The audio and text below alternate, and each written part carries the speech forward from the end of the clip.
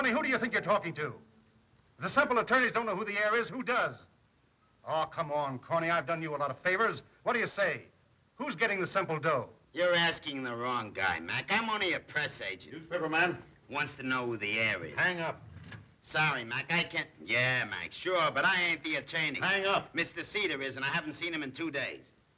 Listen, Cedar, we gotta do something about the newspapers. I'm not interested in newspapers. But it's a great story. Somewhere in this country, a guy is walking into 20 million bucks. Yes, I know. My first concern is to locate the lucky man. When I do, it's your job to keep the newspapers away from him. It's okay with me as long as our weekly stipend keeps coming in. We located him, Mr. Cedar. We found out where he is. Good. Yes, John, we got it. Here's the report. Longfellow Deeds, single, 28, lives in Mandrake Falls, Vermont. Thank heaven. Better wire him right away, John. I'll do no such thing. I'm going there myself. You're going with me too, Anderson. And you too, Cobb. Yes? Make 3 reservations on the first train out from Mandrake Falls, Vermont. Where? Mandrake Falls. M-A-N...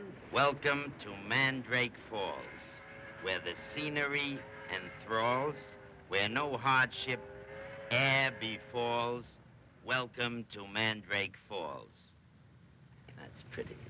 Are you sure this is the town he lives in? Yes, sir, Mr. Cedar. This is the town, all right. Well, I dropped everything at the office. I hope it's not a wild goose chase. No, sir, we checked it thoroughly. He lives here, all right. Uh-huh. I spy a native. Let's ask him.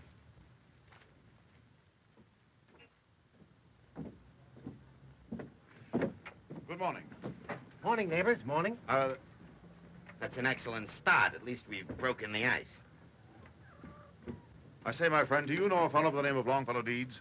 Deeds? Yes. Yes, sir. Yes, indeedy. Everyone knows Deeds. Yeah, Must be a game he's playing. we'd like to get in touch with him. It's very important. Who's that? Deeds, who do you think I'm talking about? Oh, yes, Deeds. Fine fellow, very democratic. You wouldn't have no trouble at all. Talks to anybody. I guess we better try somebody else. No, we won't. The next time that jumping jack comes out, I'll straddle him while you ask him your questions. Morning, neighbors. Remember us? We're the fellows who were here a minute ago. Oh, yeah. Yes, indeedy. I never forget a face. Listen, Pop. We've come all the way from New York to look up a fellow by the name of Deeds. It's important. It's very important. You don't have to get rough, neighbor. All you got to do is ask. Then please pretend for just one fleeting moment that I'm asking. Where does he reside? Who? Longfellow Deeds. Where does he live? Oh, that's what you want. Well, why didn't you say so in the first place instead of beating around the bush? Those other fellows don't know what they're talking about. Come on. I'll take you there in my car. If you'd only explain to me what they want, there wouldn't be no trouble.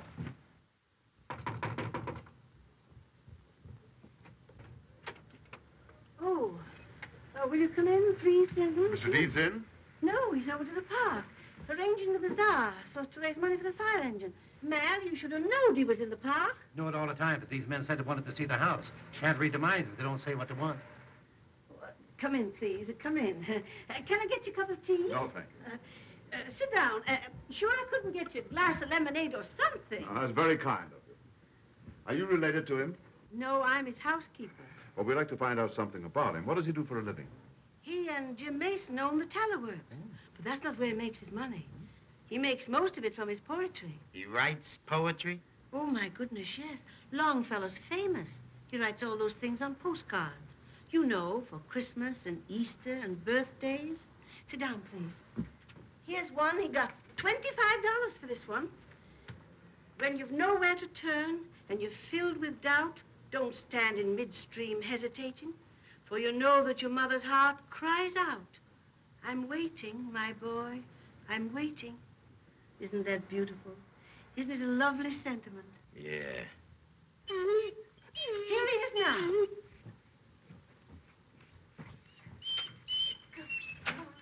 I suggest you break it to him gently. He's liable to keel over from the shock. They've been waiting a long while. Who are they? I don't know.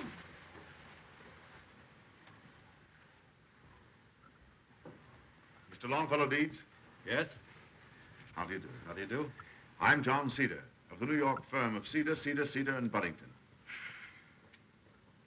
Cedar, and Budington. Budington must feel like an awful stranger, hmm? Mr. Cornelius Cobb, Mr. Anderson. And you? You gentlemen make yourselves comfortable? Thank you. New mouthpiece. Been waiting 2 weeks for this. Kids keep swiping them all the time. They use them for bean shooters. What can I do for you, gentlemen? You gentlemen going to stay to lunch? I'd like to ask you a few questions. All right. Mr. Deeds, are you the son of Dr. Joseph and Mary Deeds? Yes? Your parents living? Why, no. Well, Mr. Deeds, does the name of Martin W. Semple mean anything to you? Not much. He's an uncle of mine, I think. I never saw him, but my mother's name was Semple, you know. Well, he passed on. He was killed in a motor accident in Italy. He was? Gee, that's too bad. If there's anything I can do to... I have good news for you, sir. Mr. Semple left a large fortune when he died.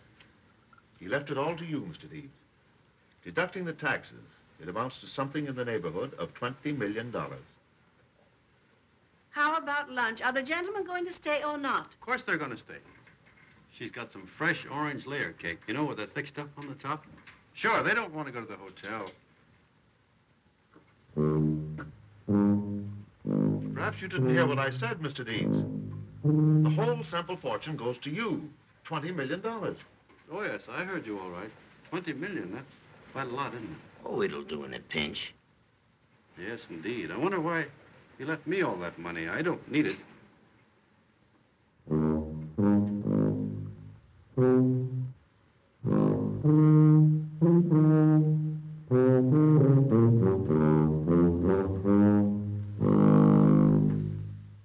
Mr. Cobb here's an ex-newspaper man, associated with your uncle for many years, a sort of buffer.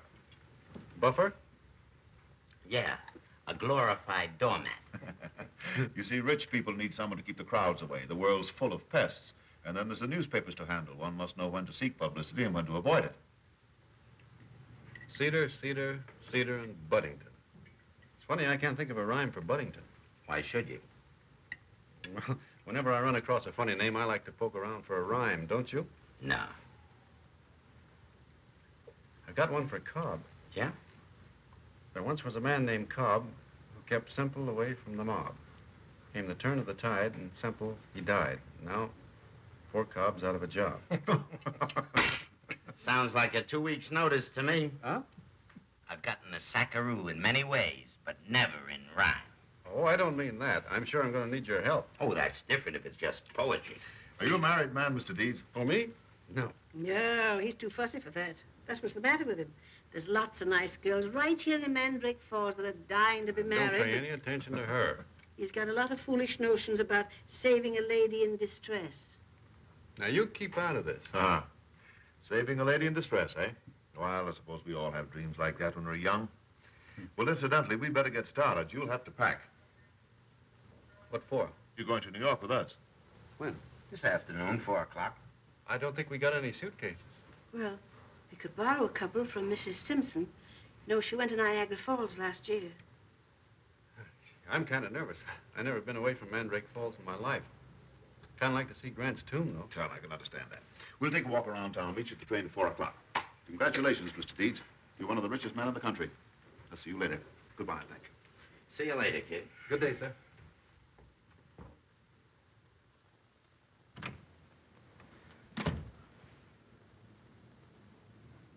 Do you hear what he said? Do you know how much 20 million is? I don't care how much it is. You sit right there and eat your lunch. You haven't touched a thing.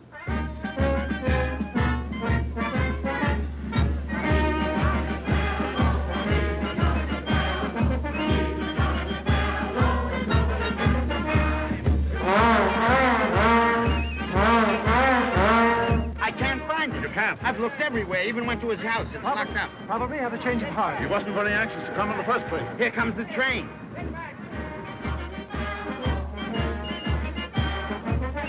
Look. What? That tuba player. Well, now I've seen everything.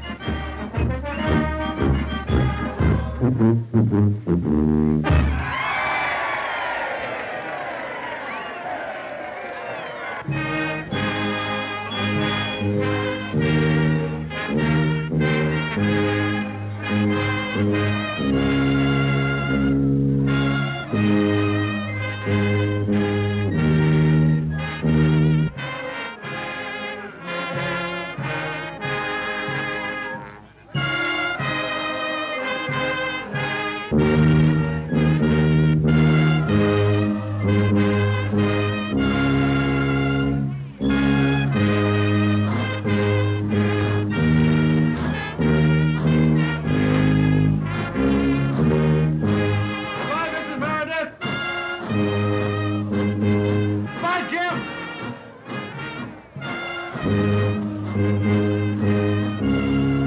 buddy. Gosh, I got a lot of friends.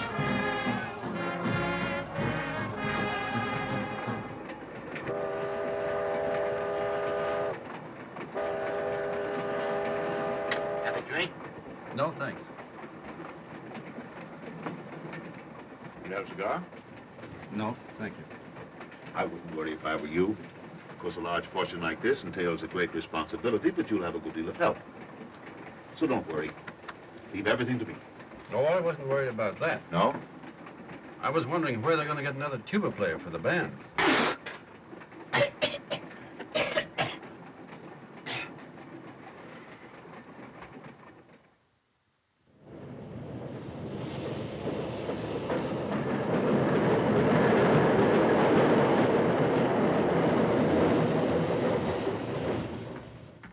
Hello, John. Where have you been? I've been fishing. Morning, Cedar. Morning, Mr. Steele. Morning. Morning. Please. Where are they? Waiting for you in the other Morning, Mr. Cedar. Morning. Morning, Mr. Cedar. Morning. Good morning. Morning. Hello, boys. Hello, John. Well, what's he like? We've nothing to worry about. He's as naive as a child. John. Close that door. Will you get Mr. Cedar on the phone, please? Come on, John. What happened? You know, the smartest thing I ever did was to make that trip. John, did you get the No, power? Budington, I didn't get the power of attorney, but don't worry, I will. I asked him last night what he was going to do with the money. What do you suppose he said? I can't imagine. He said he guessed he'd give it away. Give it away. The boy must be a nitwit. Well, John, you had the right hunch. John, if you don't mind my saying so, we can't I know, afford... Budington, we can't afford to have the books investigated right now. You must have said that 1,000 times already. But what if they fall into somebody else's hands? Well, it hasn't happened yet, has it? But $500,000, my goodness, where would Will we you get stop that? worrying? It was I who got old man Semple to turn everything over to us, wasn't it? And who got the power of attorney from him? All right, and I'll get it again. I'll take it easy. Those books will never leave this office. Yokel. Nothing but a yokel. Your uncle must have been mad to leave all that money to him. You're as closely related to him as he is, and what did you get? I say, what did you get? Stop yelling. Can I help it if my uncle didn't like me? I told you to be nice to him. 10 years we've been waiting for that old man to kick off. And then we were going to be on Easy Street. Yeah, on Easy Street. Shut up. It's too late now, and you're a nuisance. That's just what I'm going to be, a nuisance. I'm going to be a nuisance until I get a hold of some of that money. He's news. Every time he blows his nose, it's news. A corn-fed bohunk like that falling into the Central Fortune is hot copy. But it's got to be personal. It's got to happen an angle. What does he think about? How does it feel to be a millionaire? Is he going to get married? What does he think of New York? Is he smart? Is he dumb? A million angles. He's been here 3 days, and what have you numbskulls brought in? Any half-wit novice could have done better. Yeah, but we tried to find Am I out. talking too loud or annoying anybody? You know Corny Cobb. He's keeping them under lock and key. Cobb. Never mind about Cobb. Use what little brains you've got. Find out something for yourselves, you imbecilic stoops. Now get out of here before I really tell you what I think of you. Come on, get out.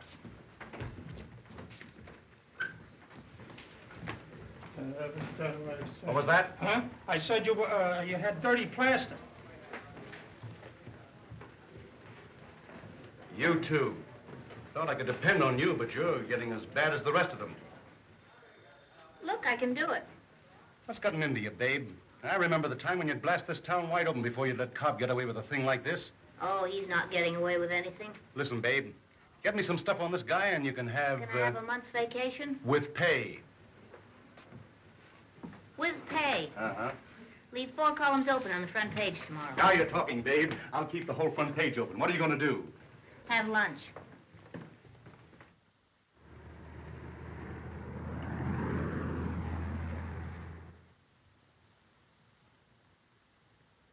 First time I ever had a suit made on purpose.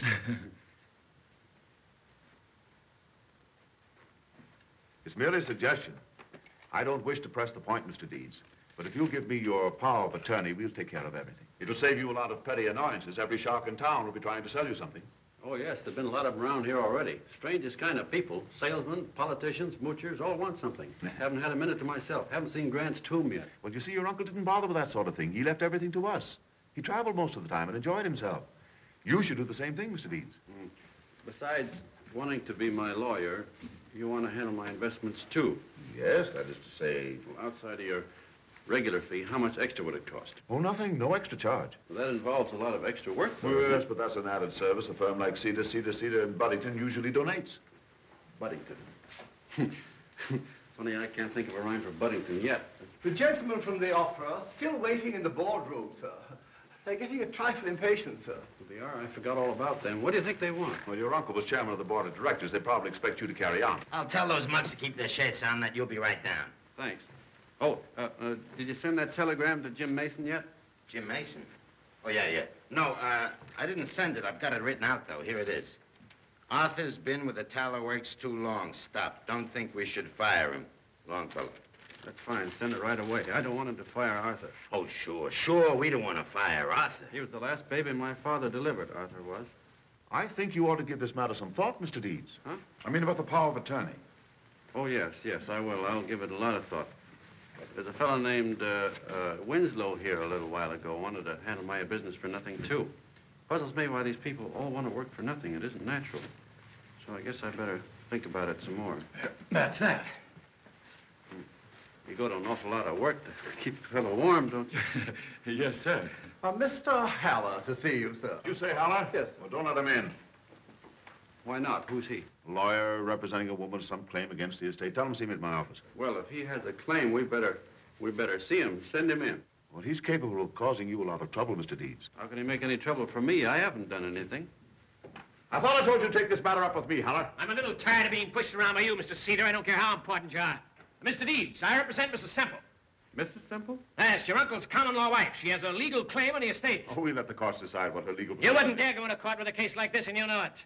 I leave it to you, Mr. Deeds. Can you conceive of any court not being in sympathy with a woman who gave up the best years of her life for an old man like your uncle? What kind of a wife did you say she was? Common-law wife. And on top of that, there's a child. Child? My uncle? Yes, sir.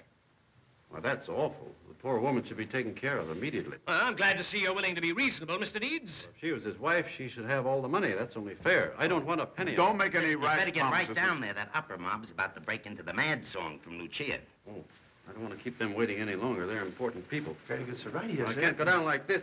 Right here, sir. I wish you'd go along with me.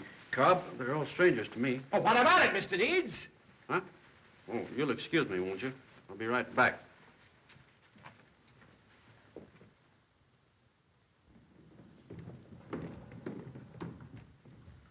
Gee, I'm busy. Did the opera people always come here for their meetings? Uh-huh. That's funny. Why's that? Why do mice go where there's cheese? From what I'm led to believe, the young man's quite childish. I don't think we'll have any difficulty in getting him to put up the entire amount. After all, it's only a matter of $180,000. Excellent idea. You know, gentlemen, we're really very fortunate the young man is so sympathetic toward music.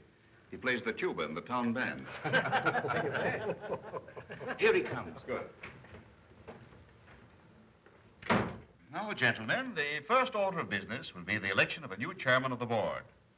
As a sentimental gesture toward the best friend that opera ever had, the late Mr. Semple, I think it only fitting that his nephew, Mr. Longfellow Deeds, should be made our next chairman. I therefore nominate him. Second. All those in favor? Aye. Carried. Congratulations, Mr. Deeds. I'm chairman? Why, yes, of course. You've just been elected. I'm chairman. Happy voyage. Right here, Mr. Deeds. Now, the next order of business is the reading of the secretary's minutes. Move we dispense with it. Second. All in favor? Aye. I think they can be dispensed with. We're ready now for the reading of the treasurer's report. Move we dispense with it. Second. All in favor? Aye. Quite right. Now, gentlemen, the next order of business will be Just a minute. What does the chairman do? Why, the chairman presides at the meeting. Well, that's what I thought.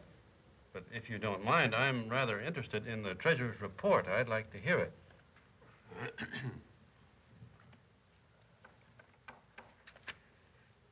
The treasurer reports a deficit of $180,000 for the current year. A deficit? You mean we lost that much? You see, Mr. Deeds, the opera is not conducted for profit. It isn't. What is it conducted for? Why, it's an artistic institution. We own an opera house, don't we? We do. And we give shows? We provide opera. But you charge. I mean, you sell tickets. Of course. And it doesn't pay? Well, that's impossible. The opera has never paid. Well, then we must give the wrong kind of shows. The wrong kind? Well, there isn't any wrong kind or right kind. Opera is opera. I guess it is, but I personally wouldn't care to be the head of a business that kept losing money. That wouldn't be common sense. Incidentally, where is the $180,000 coming from? Well, we were rather expecting it to come from you. Me? Naturally. Excuse me, gentlemen, there's nothing natural about that.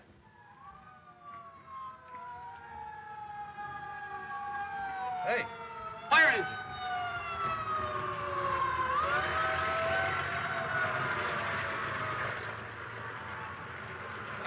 Gee, that was a pip. We're going to have one like that in Mandrake Falls pretty soon with a siren, too. Where were we? You see, Mr. Deeds, the opera is not conducted like any ordinary business. Why not? Because it just isn't a business, that's all. Well, maybe it isn't to you, but it certainly is a business to me if I have to make up a loss of $180,000. If it's losing that much money, there must be something wrong. Maybe you charge too much. Maybe you're selling bad merchandise. Maybe a lot of things. I don't know. You see, I expect to do a lot of good with that money, and I can't afford to put it into anything that I don't look into. That's my decision for the time being, gentlemen. Goodbye, and thank you for making me chairman. Gentlemen, you'll find the smelling salts in the medicine chest.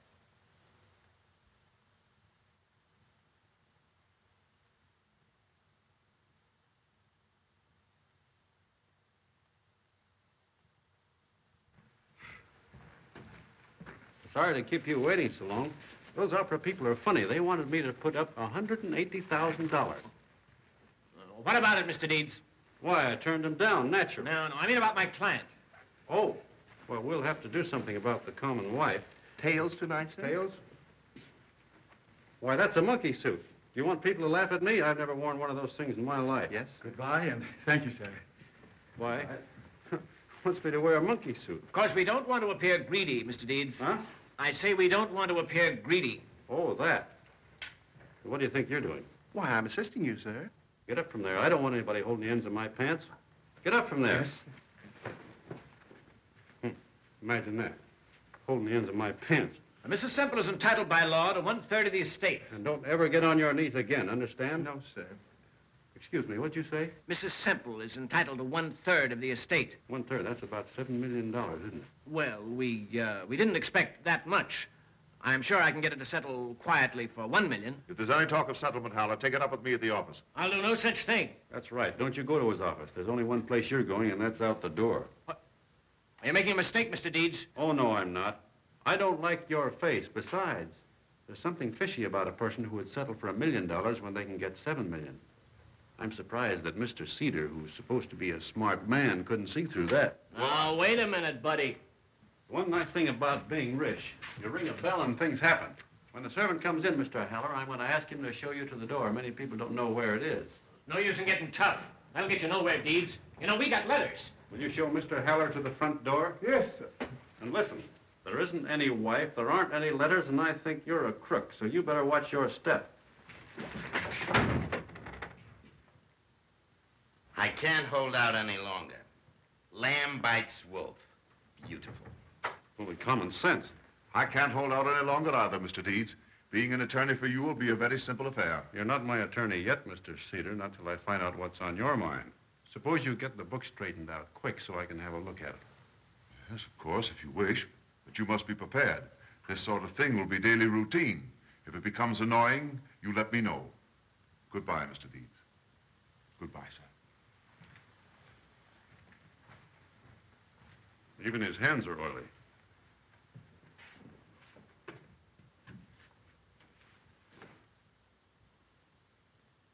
Well, how about tonight? What would you like in the way of entertainment?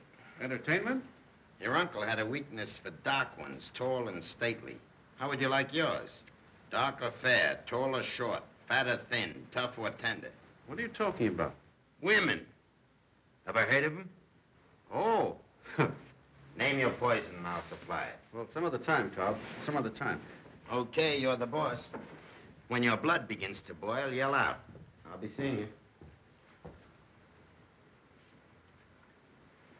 He talks about women as if they were cattle. Every man to his taste, sir. Tell me, Walter, are all these stories I hear about my uncle true? What, sir? He sometimes had as many as 20 in the house at the same time, sir. 20? What'd he do with them? That is something I was never able to find out, sir.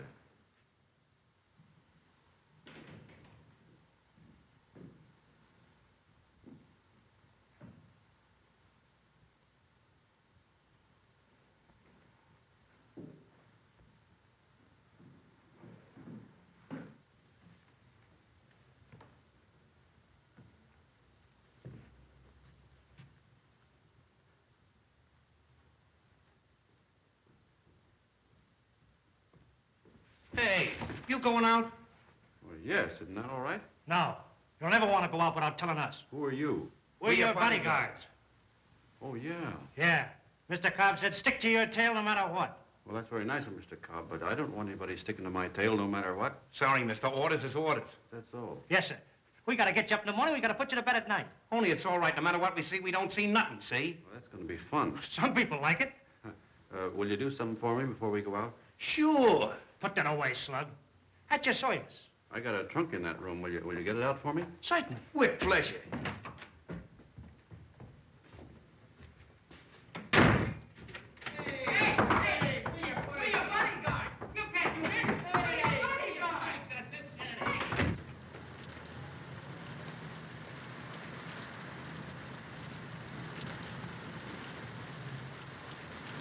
There he is.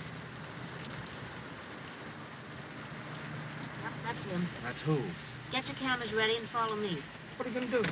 Never mind. Follow me and grab whatever you can get. Yeah, I suppose it's going to be the same old thing. Well, yeah, that dame's nuts. Right.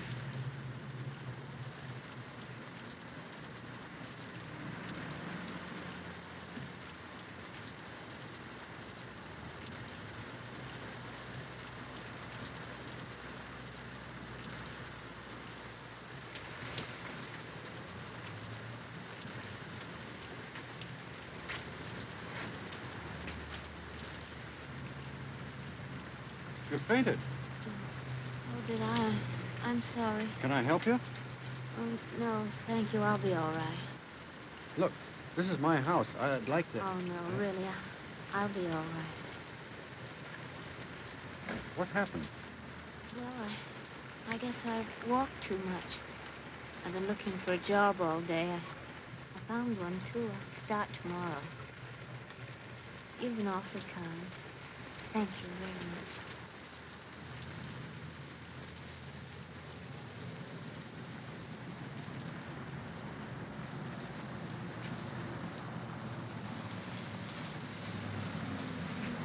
Hey, taxi! Hey, Stu, follow that cab they just got into, will you? Hurry up, step on it. Come on, Hurry up.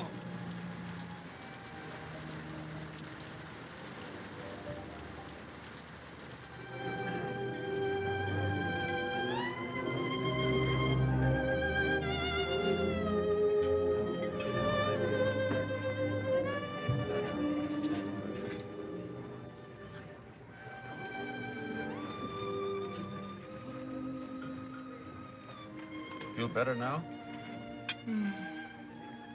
This tastes so good. Mr. Deeds, I don't know how I can ever thank you. Tell me more about yourself. Well, I guess I've told you almost everything there is to tell. My folks live in a small town near Hartford. I'm down here alone trying to make a living. Oh, I'm really just a nobody.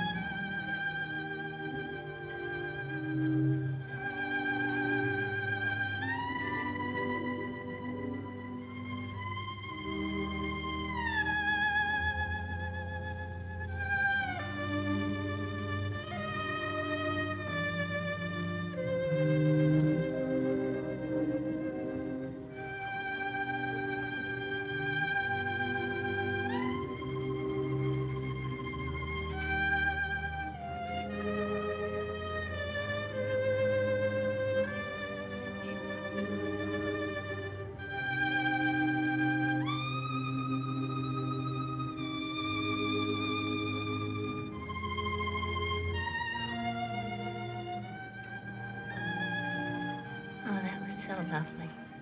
Thank you.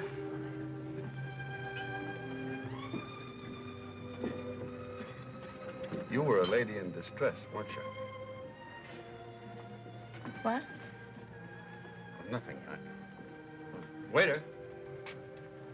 Did anybody come in yet? Huh?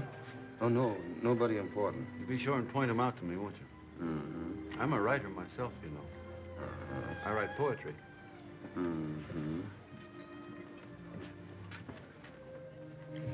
Well, You've been having quite an exciting time here, haven't you?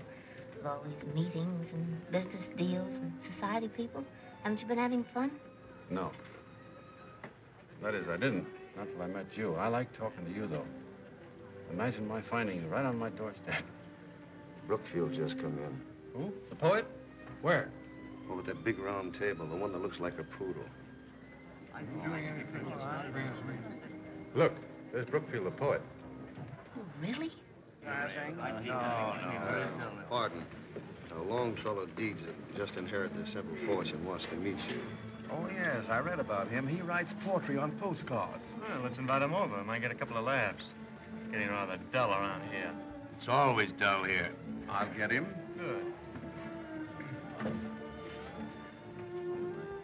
Mr. Hannaberry, Mr. Morrow, Bill. This is Mr. Deeds and his fiancée from Mandrake Falls. How do you do, Mr. Deeds? Nice of you to ask us to come and sit with you.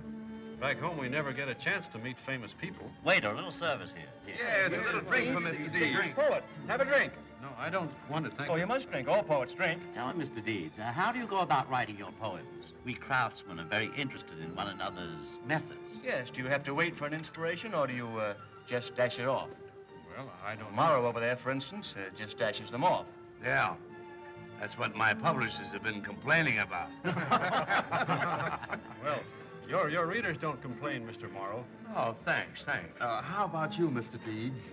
Well, I write mine on order. The people I work for just tell me what they want, and then I go to work and write it. Well, Amazing. As usual. Why, that's true genius. Yes, have you any peculiar characteristics when you're creating?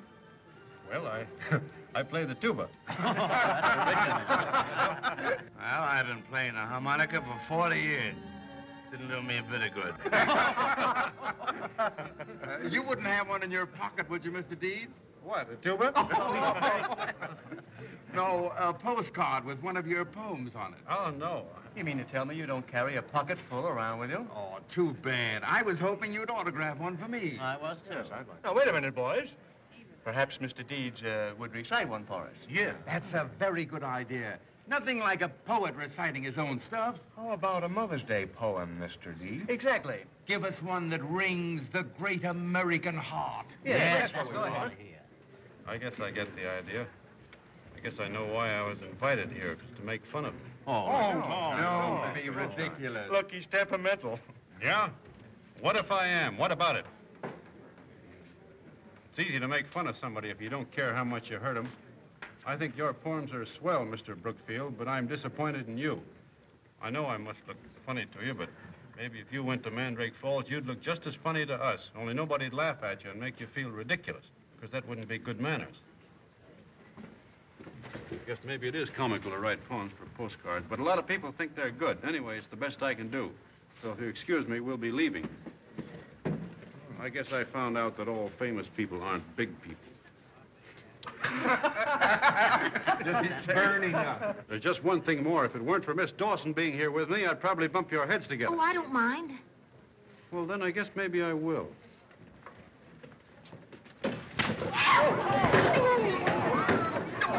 Wait a minute. Eureka! Stop fight it. here, Go away. Step aside. Say, fella, you neglected me, and I feel very put out. Look, sock it right there, will you? Lay one right in the butt. Sock it hard. That's all right. I've got it off my chest. Oh, listen. The difference between them and me is that I know when I've been a skunk.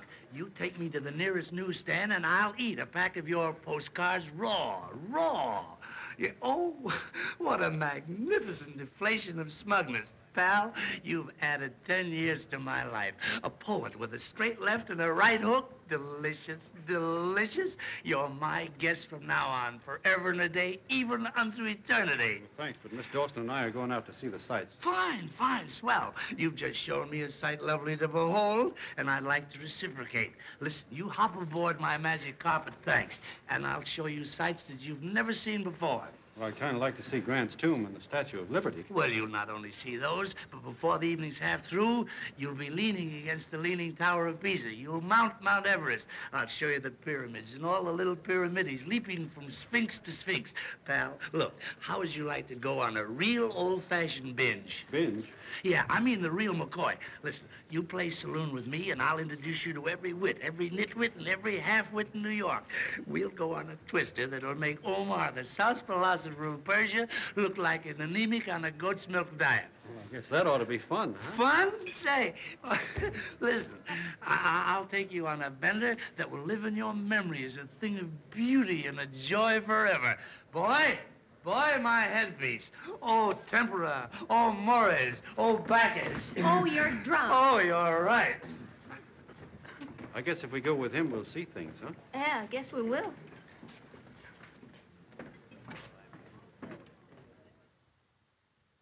I play the tuba to help me think. This is one of the many startling statements made by Longfellow Deeds, New York's new Cinderella man, who went out last night to prove that his uncle, the late M.W. Semple, from whom he inherited $20 million, was a rank amateur in the art of standing the town on his cauliflower ear. Cinderella man. That's sensational, babe, sensational. Took some high-powered acting, believe me. Get it? I was the world's sweetest ingenue. Is he really that big a sap? He's the original. There are no carbon copies of that one. Cinderella man. Babe, you've stuck a tag on that hick that'll stick to him the rest of his life. Can you imagine Cobb's face when he reads this? If we could sell tickets, we'd make a fortune. How'd you get the picture? Had the boys follow us. Marvelous. At 2 o'clock this morning, Mr. Deeds tied up traffic while he fed a bag full of donuts to a horse. When asked why he was doing it, he replied, "I just wanted to see how many donuts this horse would eat before he asked for a cup of coffee." Beautiful. What happened after that? I don't know. I had to duck to get the story out. He was so far gone, he never even missed me. When are you going to see him again? Tonight, maybe. I'll phone him at noon. Oh, my lunch hour. I'm a stenographer, you know. Harry Dawson. You're a genius, babe, a genius. I even moved into Mabel Dawson's apartment in case old Snoopy Cobb might start looking around. Good. Good. Stay there. Don't show your face down here. I'll tell everybody you're on your vacation. They'll never know where the stories are coming from. Stick close to him, babe. You can get an exclusive story out of him every day for a month. We'll have the other papers crazy. Babe, I could kiss you. Oh, no. Our deal was for a month's vacation. Sure.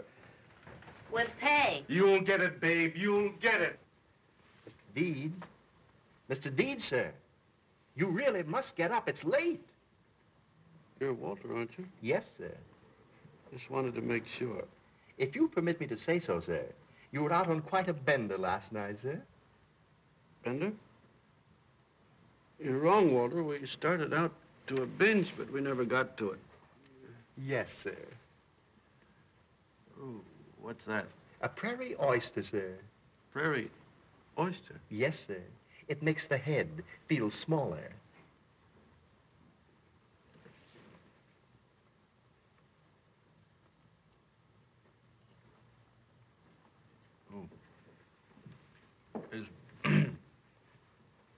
Is Miss Dawson called yet? Miss Dawson, sir? No, sir. No, Miss Dawson's called, sir.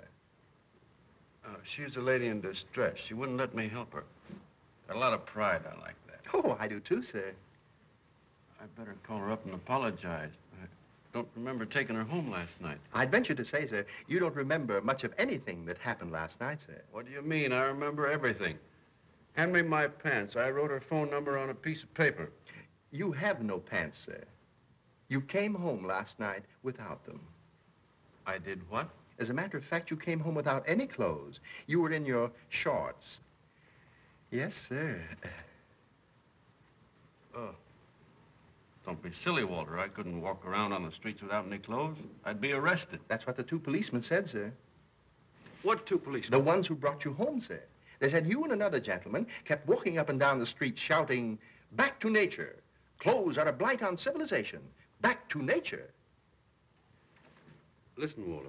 If a man named Morrow calls up, tell him I'm not in. He may be a great author, but I think he's crazy. The man's crazy, Walter. Yes, sir. Oh, by the way, did you... The knee. But how will I put on the slipper, sir? Yes, sir.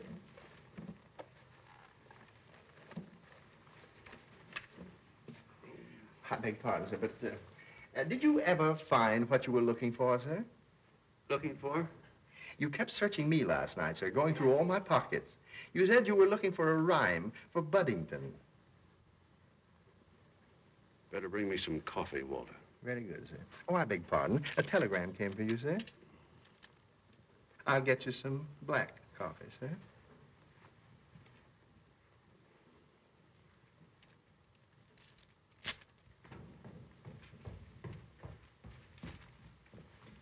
Did you see all this stuff in the paper? Arthur wants to quit. Arthur? Who's Arthur?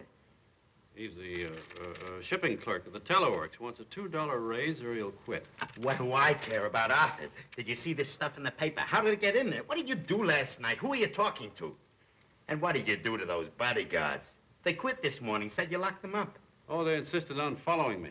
What do you think bodyguards are for? What do they mean by this, Cinderella Man? Are those stories true? Cinderella Man, what do they mean by that? They'd call you anything if you gave them half a chance. They got you down as a sap.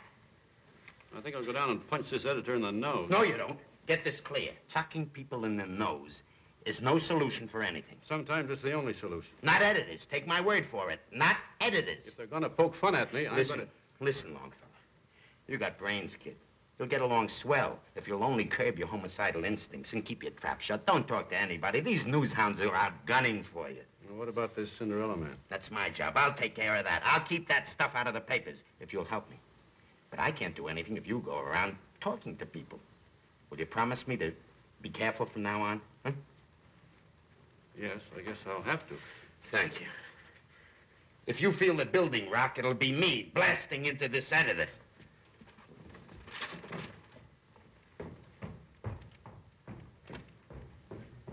Cobb's right. I mustn't talk to anybody. Miss Dawson on the phone, sir. Who, Miss Dawson? Yes, sir. Fine, I'll talk to her. Give me the phone quick. She's the only one I'm going to talk to from now on.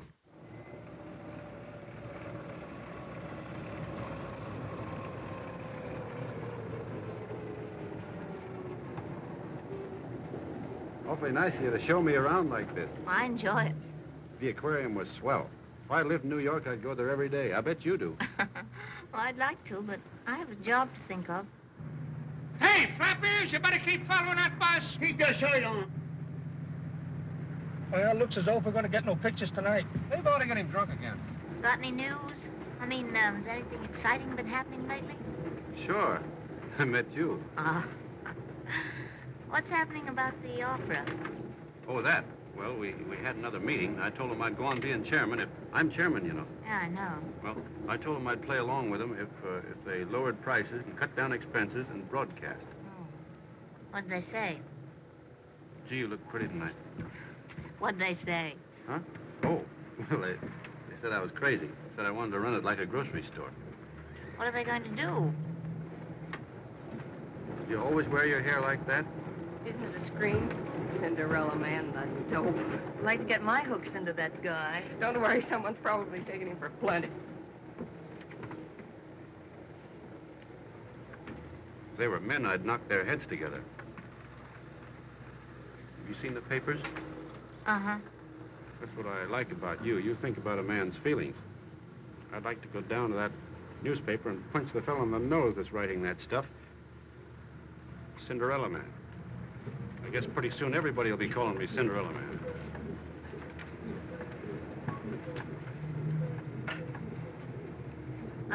Would you like to walk the rest of the way? It's so nice out. Yes. Yeah, let's.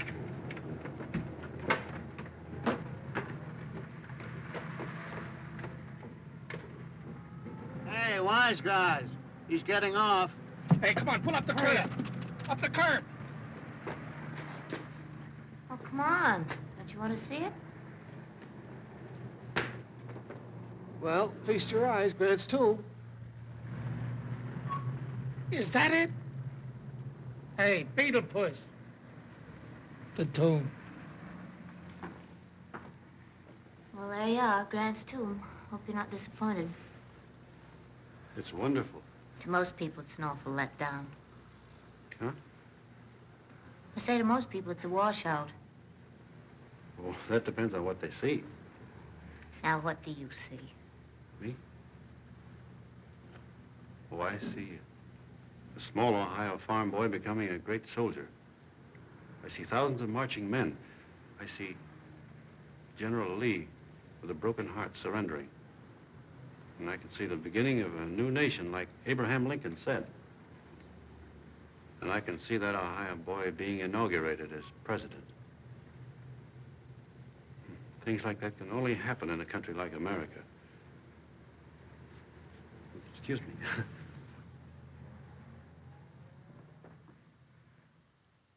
Sorry, Mr. Hopper. Mr. Cedar won't answer his phone. Sorry. Say, what's going on in the boss's office?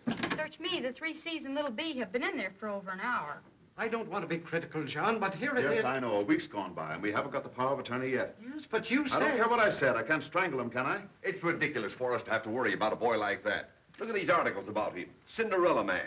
Why, he's carrying on like an idiot. Exactly what I was saying to my wife. Who cares what you were saying to your wife? Yeah? Mr. and Mrs. Semple still waiting. Well, I can't help it. Let him wait. Those people have been in to see me every day this week. Who are they? They're relatives of old man Semple. They keep insisting they should have some nuisance value. Nuisance value? They say if it hadn't been for Deeds, they'd have gotten all the money. Nuisance value? Maybe they have. Maybe they have. Maybe they have. Mr. and Mrs. Semple, please. How do you do? We've been trying I'm to so see you. sorry to have kept you waiting. How are you, sir? I don't know what my secretary could have been thinking of to keep you waiting as long. Would you bring the chairs, quickly? Will you have a cigar, Mr. Semple? Thanks. There's Times Square. You can almost spit on it, can't you? Why don't you try? It's breezy up here. You're worried about those articles they're writing about you, aren't you? No, I'm not worrying anymore. I suppose they'll go on writing them till they get tired. You don't believe all that stuff, do you? Oh, they just do it to sell the newspapers, you know. Yeah, I guess so. What puzzles me is why people seem to get so much pleasure out of hurting each other. Why don't they try liking each other once in a while?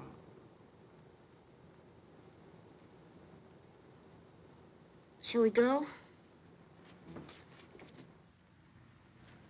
Here's a nice place. Yeah.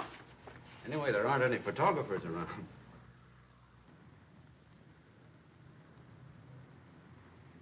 You know, you said something to me when you first met me I've thought about a great deal.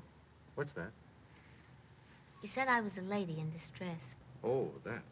What did you mean by that? Nothing. Have you got a... are you engaged or anything? No. Are you? No. You don't go out with girls very much, do you? I haven't. Why not? Oh, I don't know. You must have met a lot of swell society girls since you've been here. Don't you like them? I haven't met anybody here that I like particularly. They all seem to have the St. Vitus dance, except you, of course. People here are funny. They work so hard at living, they forget how to live. Last night, after I left you, I was walking along and looking at the tall buildings. And I got to thinking about what Thoreau said. They created a lot of grand palaces here, but they forgot to create the noblemen to put in them. I'd rather have Mandrake Falls. I'm from a small town, too, you know. Really? Probably as small as Mandrake Falls. Gosh, what do you know about that? Oh, it's a beautiful little town, too. Row of poplar trees right along Main Street. Always smells as if it just had a bath. I've often thought about going back. You have? Oh, yes. I used to have a lot of fun there when I was a little girl. I used to love to go fishing with my father. You know, that's funny. He was a lot like you, my father was. He talked like you, too. Sometimes he'd let me hold the line while he smoked, and we'd just sit there for hours. And after a while, for no reason, I'd go over and kiss him and sit in his lap. He never said very much, but once I remember him saying, "No matter what happens, honey, don't complain." He sounds like a person well worth knowing. He played in the down band, too. He did? I play the tuba. Yeah, I know. Oh, well, what did he play? The drums. He taught me to play some. He did? Mm-hmm. I can do Swanee River. Would you like to hear me? Sure.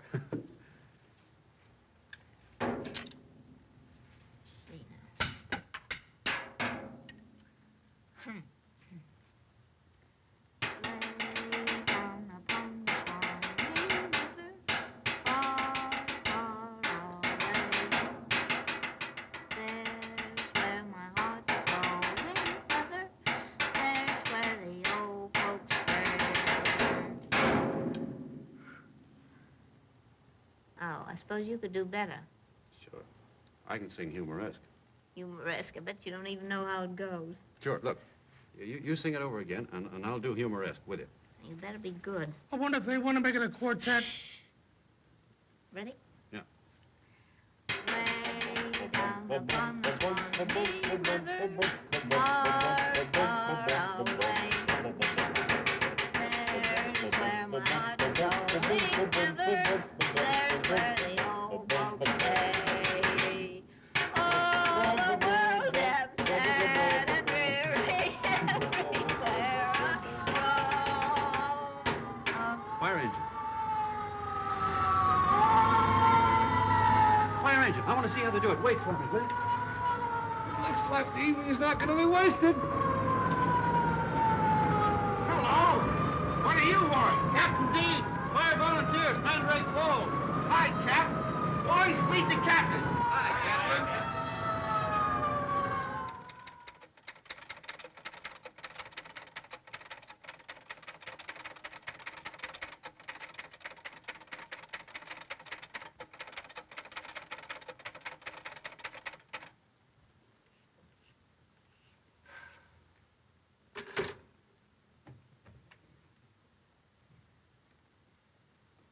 What's the matter, hon?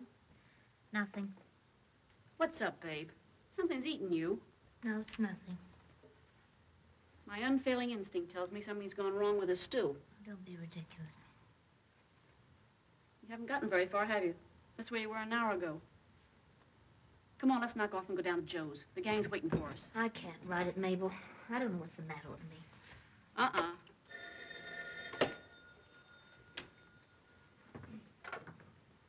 Hello?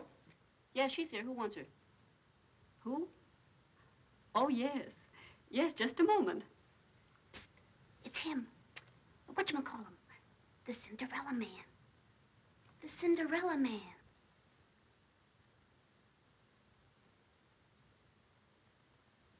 Hello. Couldn't sleep. Kind of wanted to talk to you. Do you mind? No, not at all. I couldn't sleep either. I wanted to thank you again for going out with me. Huh?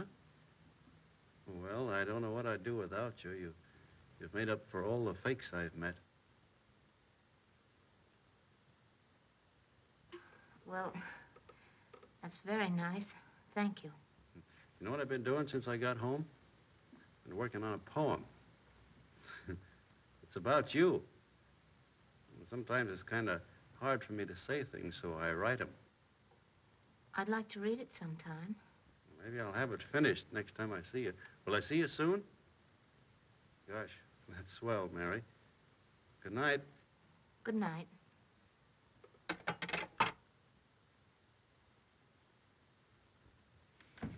Mabel, that guy's either the dumbest, stupidest, most imbecilic idiot in the world, or else he's the grandest thing alive. I can't make him out. Uh-huh. I'm crucifying him. People have been crucified before. Why? Why do we have to do it? You started out to be a successful newspaper woman, didn't you? Now, then what? Search me. Ask the gypsies. Here's a guy that's wholesome and fresh. To us, he looks like a freak. Do you know what he told me tonight?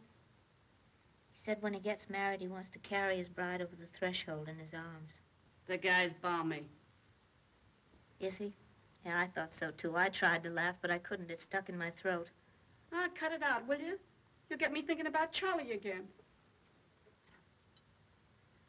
He's got goodness, Mabel. Do you know what that is? Huh? No, of course you don't. We've forgotten. We're too busy being smart, Alex. Too busy in a crazy competition for nothing.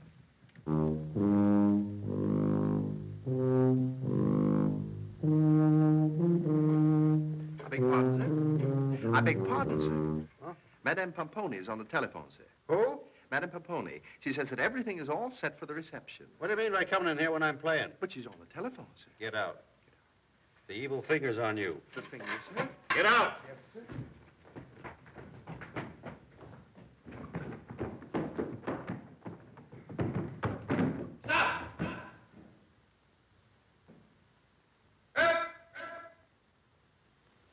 You hear that? What's it?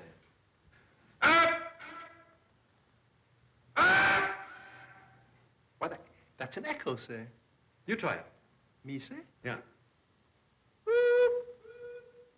Louder.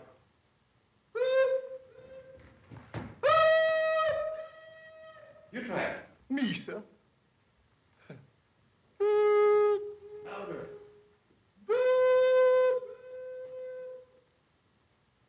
You try it. All together.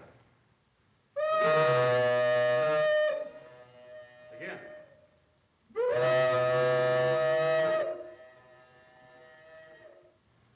Let that be a lesson to you. Go back to your rooms, both of you.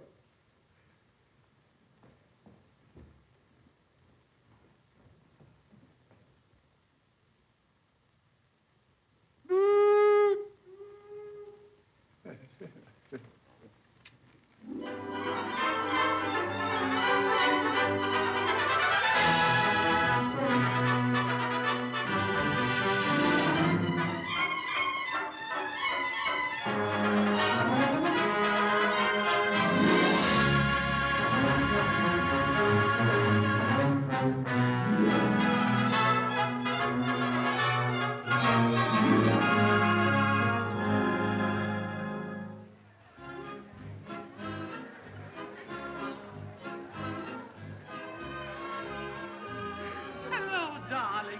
So good of you to come. Honey. Oh, I'm so happy. Where is he? Where is he? I'm just dying to see the Cinderella Man. Shh, he may hear you. Even if he heard you, he wouldn't understand. Bad as that. I hear he still believes in Santa Claus. Will he be Santa Claus? That's what I wonder. You all got your slippers ready for the Cinderella Man? He'll go for that. Don't be bashful. With $20 million, he doesn't have to have looks. He won't have it long with that pompony woman hanging around him. My dears, I hear that he can't think unless he plays his tuba. You're a fool, babe. I just couldn't stand seeing him again. Running away is no solution. What'll I tell him if he calls up? Tell him I had to leave suddenly. Got a job in China someplace. You're acting like a schoolgirl. What else can I do? Keeping this up's no good. He's bound to find out sometime. At least I can save him that. Hey, where is everybody? Come on, babe, the artillery's ready. It's those two sore spots again. Oh. Should have been down to the office today, babe. Yeah, Mac threw Cobb out again. Boy, was he burning. Just a minute. No, you don't. Oh, just one little drink, and then we're ready to shoot. We're not going out tonight. Thought you had a date with him. It's off. He's having a party at his house. Say, what's the matter with her now? You wouldn't know if I drew you a diagram. Now run along and peddle your little tintypes. Say, what is this? Throwing us out of here is getting to be a regular habit.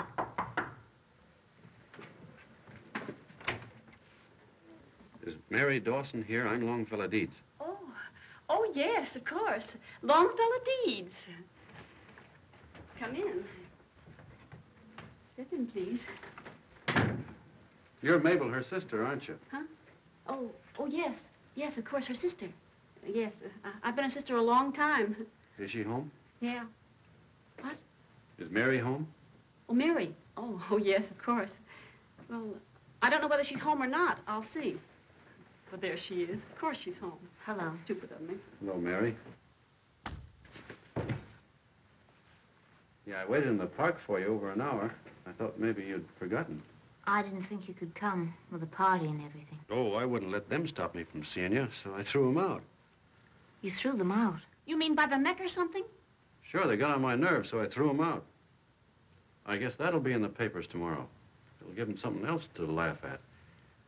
I don't mind, though. I had a lot of fun doing it. Would you like to go for a walk? Yeah, if it isn't too late. I'll get my hat.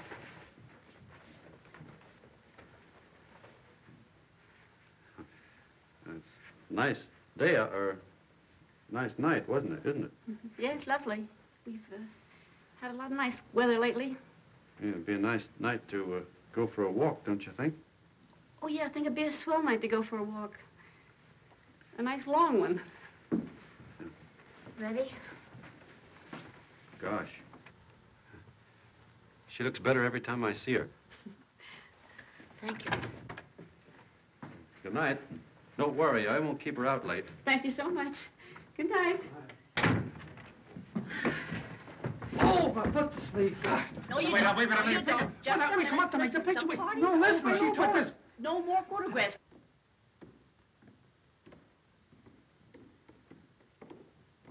Glad you wanted to take a walk, Mary, because I wanted to talk to you. Let's just walk, hmm? All right.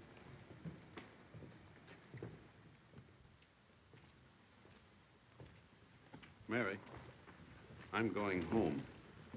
Are you? When? Oh, a day or so, I think. I don't blame you.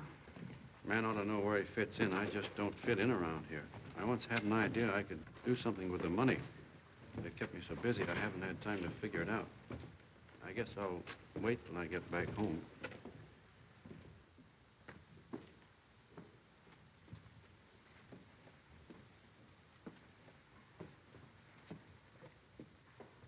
Do you mind if I talk to you, Mary?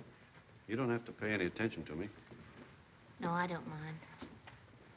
All my life, I've wanted somebody to talk to. Back in Mandrake Falls, I used to always talk to a girl. A girl? Well, an imaginary one. I used to hike a lot through the woods, and I'd always take this girl with me so I could talk to her. I'd show her my pet trees and things. Sounds kind of silly, but we had a lot of fun doing it. She was beautiful. I haven't married because I've been kind of waiting.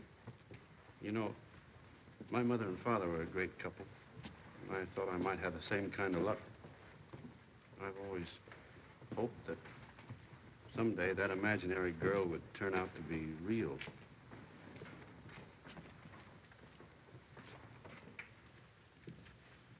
Well, here we are again. Yes, here we are again. Good night. Good night. Mary,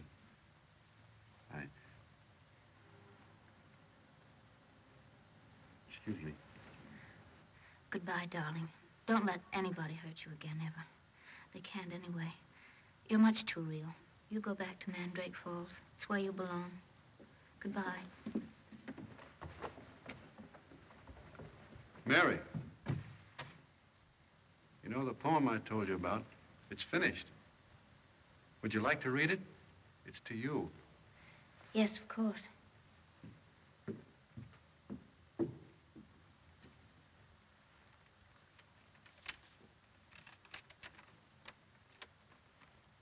You don't have to say anything, Mary. You can tell me tomorrow what you think. I tramp the earth with hopeless beat, searching in vain for a glimpse of you. Then heaven thrust you at my very feet, a lovely angel, too lovely to woo. My dream has been answered, but my life's just as bleak. I'm handcuffed and speechless in your presence divine. For my heart longs to cry out, if it only could speak. I love you, my angel. Be mine. Be mine. Oh, darling.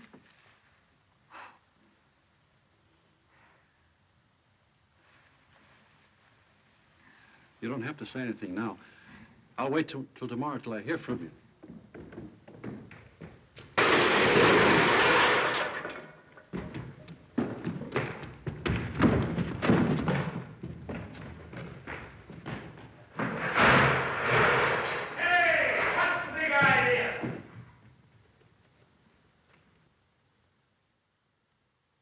Stop it, babe, stop it. What do you mean you're quitting? You might as well tell me I'm quitting. It's bothering you. Hmm? Last night he proposed to me. Proposed to you? You mean he asked you to marry him? Yes. Why, babe, that's terrific. Cinderella man woos mystery girl. Who is the Print mysterious one line of that and I'll blow your place up. Sorry, babe, sorry. I just got carried away. That's too bad. That would have made a swell story. So he proposed to you, huh? What a twist. You set out to nail him and he... Yeah, funny twist, isn't it? Hey, you haven't gone and fallen for that mug, have you? Well, I'll be. Oh, that's tough, babe. What are you going to do? I'm going to tell him the truth. Tell him you babe Bennett? Tell him you've been making a stooge out of him? I'm having lunch with him today. He expects an answer. It's going to be pretty. You're crazy. You can't do that. He'll probably kick me right down the stairs. I only hope he does. I'll put you on another job. You need never see him again, huh? That's the rub. Oh, it's as bad as that, huh? Telling him is a long shot. I'm going to take it.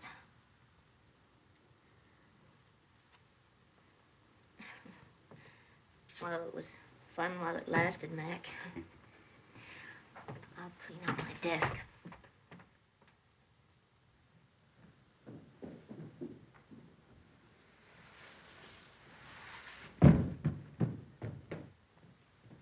How's it going, okay? Yes, quite all right, thank you, sir.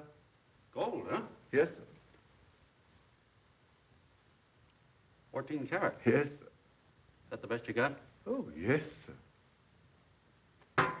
Those flowers are too high. Yes, sir. Won't be able to see her. Get a smaller bowl, will you? Yeah, a smaller bowl of flowers, yes. Yes, sir. Smaller bowl of flowers. Get that stuff I was telling you about? Stuff, sir? Yeah, that goo. That stuff that tastes like soap. Oh, yes, sir. Here it is, sir. The pâté de foie gras, sir. Yeah. That's fine. Have a lot of it because she likes it. Yes. Now you got the idea. It's fine. Sit over there, will you? Me, sir? Yeah.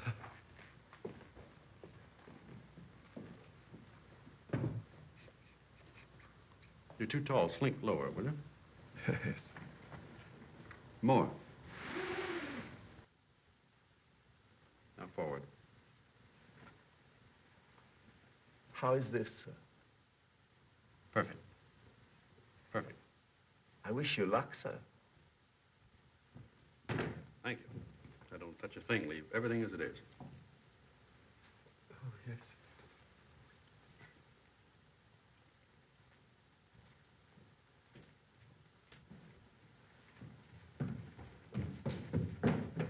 Waller!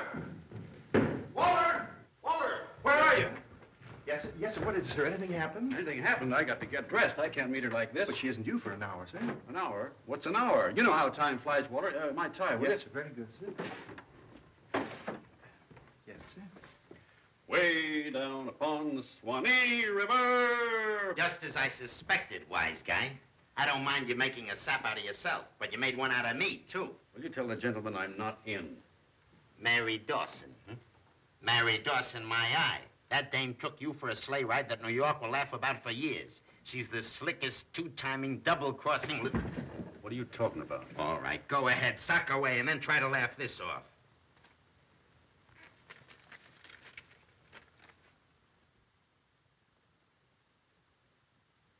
She's the star reporter on the Mail. Every time you opened your kisser, you gave her another story. She's the dame who slapped that moniker on you, Cinderella Man. You've been making love to a double dose of cyanide. Shut up.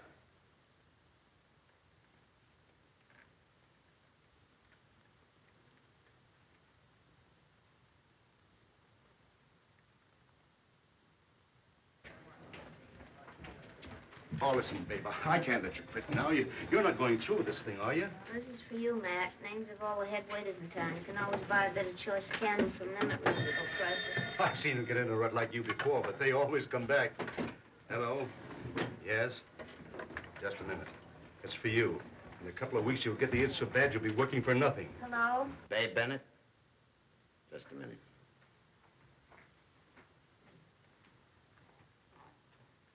Hello, Mary.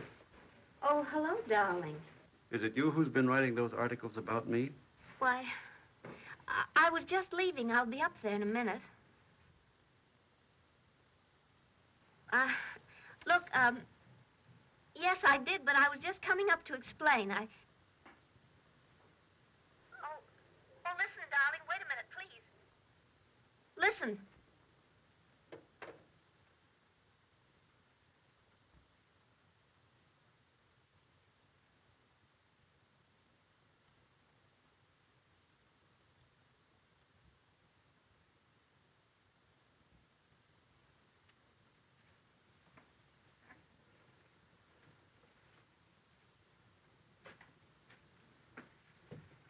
I beg pardon, sir. Shall I serve the wine with the squab, sir? I beg pardon, sir.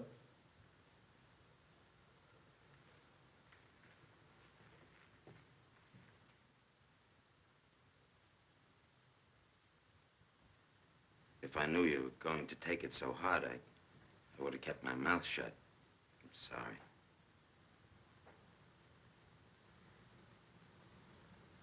Pack my things, Walter. I'm going home.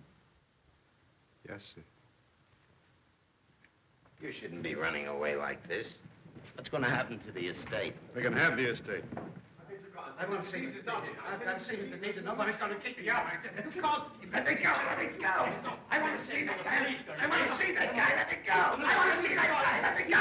What's going I want on to see here? him. What is... There he is. I just want to get a look at him. There you are. I just wanted to see what kind of a man you were.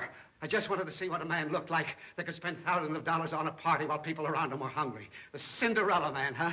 Did you ever stop to think how many families could have been fed on the money you pay out to get on the front pages? Let me alone!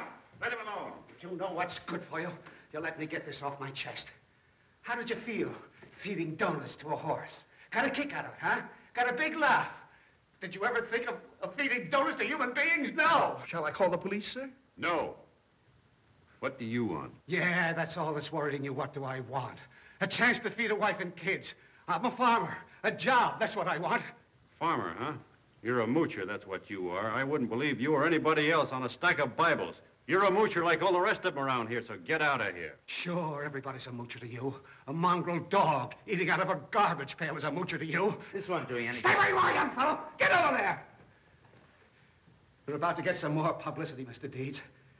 You're about to get on the front page again. See how you're going to like it this time. See what good your money's going to do when you're 6 feet underground. You never thought of that, did you? No, all you ever thought of was pinching pennies. You money-grabbing hick. You never gave a thought to all of those starving people standing in the bread lines, not knowing where their next meal was coming from, not able to feed their wife and kids, not able to...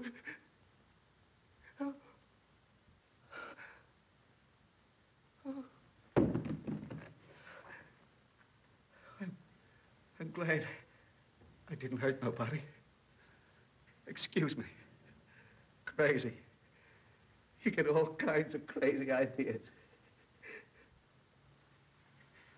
Sorry. Didn't know what I was doing. Losing your farm after 20 years' work. Seeing your kids go hungry. Game little wife saying everything's gonna be all right. Standing there in the bread lines. It killed me to take a hand out. I ain't used to it. Go ahead and do what you want with me, mister. I guess I'm at the end of my rope.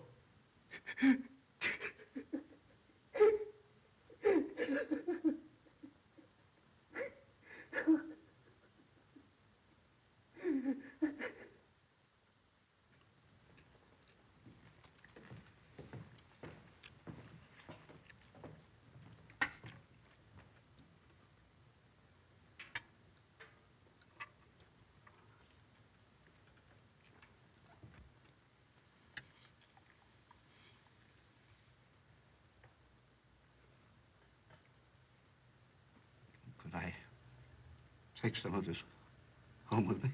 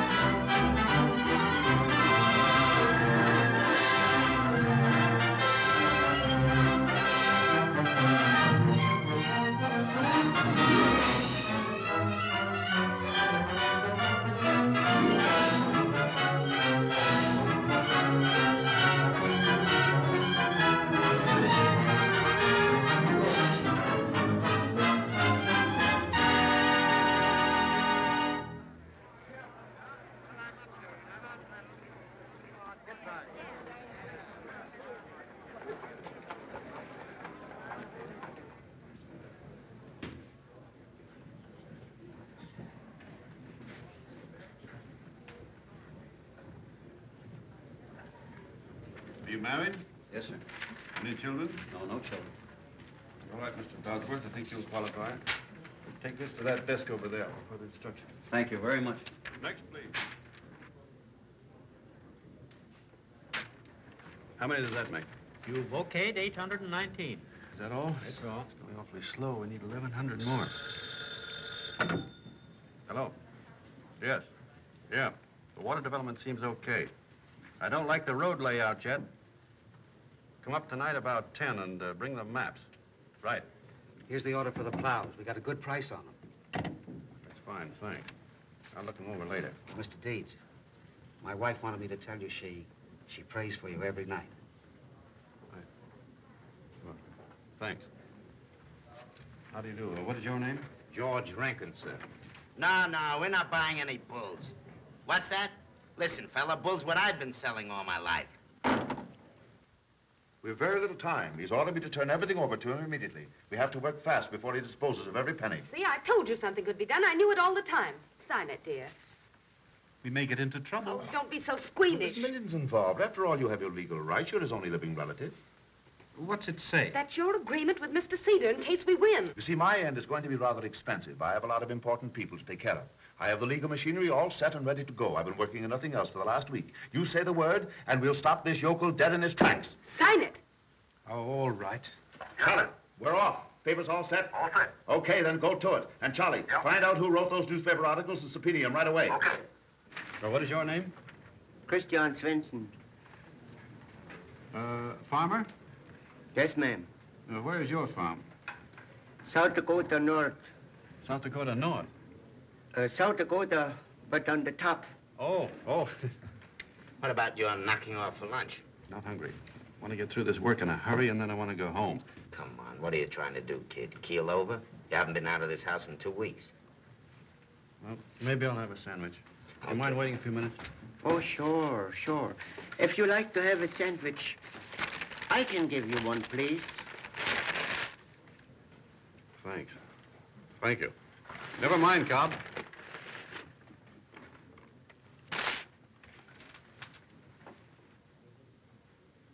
Good.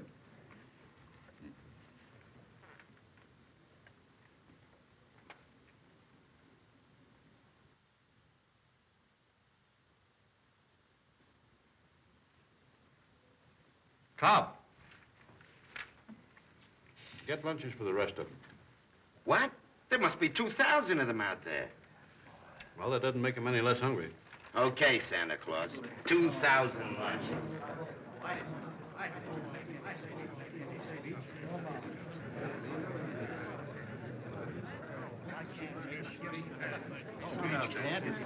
Say something. Go ahead. Tell him. Mr. Deeds, the boys here wanted me to say a little something. They just want me to say that, well, they want me to say that we think you're swell, and that's no baloney. Say something more. Give me a chance, fellas. We're all down and out. And when a fella like you comes along, it kind of gives us a little hope. They just want me to say that I believe... That's him. Are you Longfellow Deeds? Yes. Sheriff's office. We got a warrant to take you into custody. Oh, what? A warrant for your arrest. You'll have to come along with us. What's up? What do you mugs want? I don't know nothing, buddy. All I know is the sheriff gives me an insanity warrant to execute. Insanity? Who says he's insane? The complainant is a relative of the late Martin Semple. The charges are that Mr. Deeds is insane and incapable of handling the estate. Somebody got panic-stricken about his giving his dough away, huh? Well, where do you think you're going to take him? County hospital. Of course, that's only temporary. A hearing will follow immediately. That's fine. Just because I want to give this money to people who need it, they think I'm crazy. That's marvelous.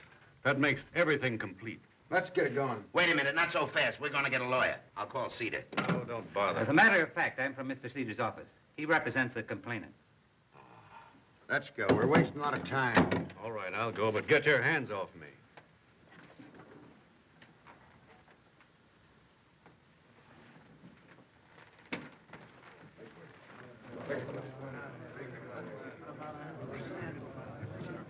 Come on, get back on. Stand back here, will you? Come on, get back. Come on,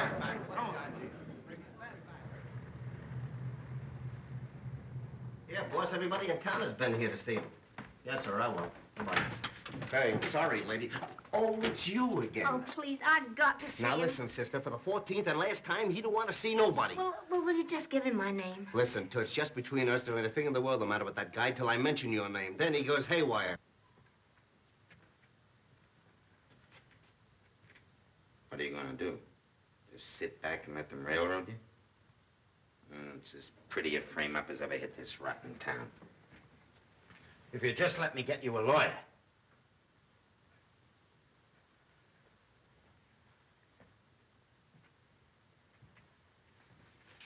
You can't walk into that courtroom without being ready to protect yourself in the clinches. Cedar's too smart. With the array of talent he's got lined up against you, you're cooked. Listen, pal, I know just how you feel. A blonde in Syracuse put me through the same paces. I came out with a sour puss, but full of fight. Come on. You don't want to lay down now.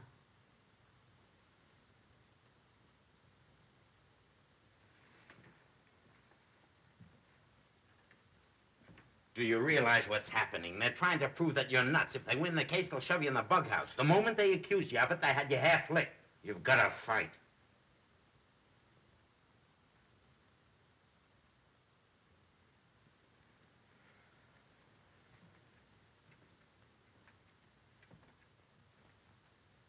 Go on, sit down, won't you? Yes, sir. So long, Mr. Capra. Corny, listen, I've got to see him. I've got to talk to him. Haven't you done enough damage already? Somebody's got to help him. He hasn't a chance against Cedar. Look, I've been all over town talking to everybody. I've got Mac all lined up and the papers behind him. I can get him Livingston, too. With a lawyer like Livingston, he's got a fighting chance. You're wasting your time. He doesn't want any lawyers. He's sunk so low, he doesn't want help from anybody. You can take a bow for that. A sweller guy has ever hit this town, and you crucified him for a couple of stinking headlines. You've done your bit. Now stay out of his way.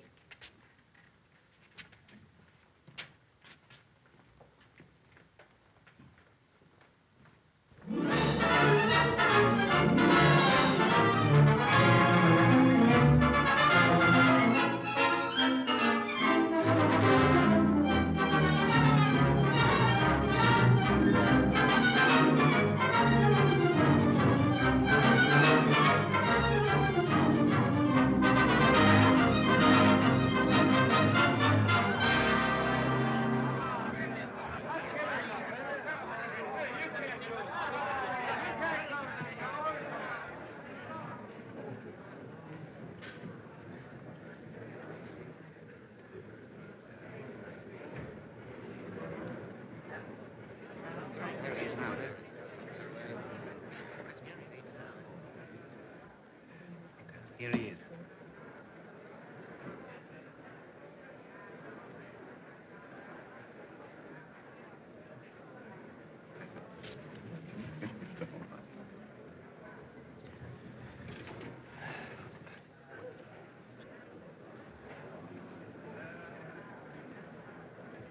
Cedar just sent for me. Wants to make a settlement.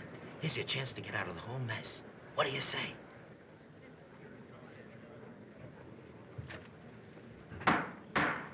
Rise, please. Supreme Court, State of New York, County of New York, Special Term, Part 9, now in session. The Honorable Judge Meade, Judge presiding. Be seated.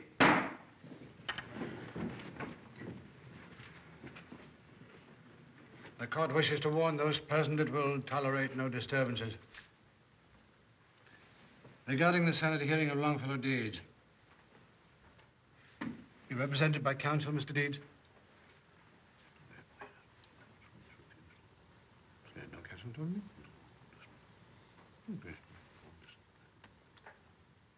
I understand you have no counsel, Mr. Deeds. In fact, that you have no intention of defending any of these charges. Now, if you wish to change your mind, the hearing can be postponed.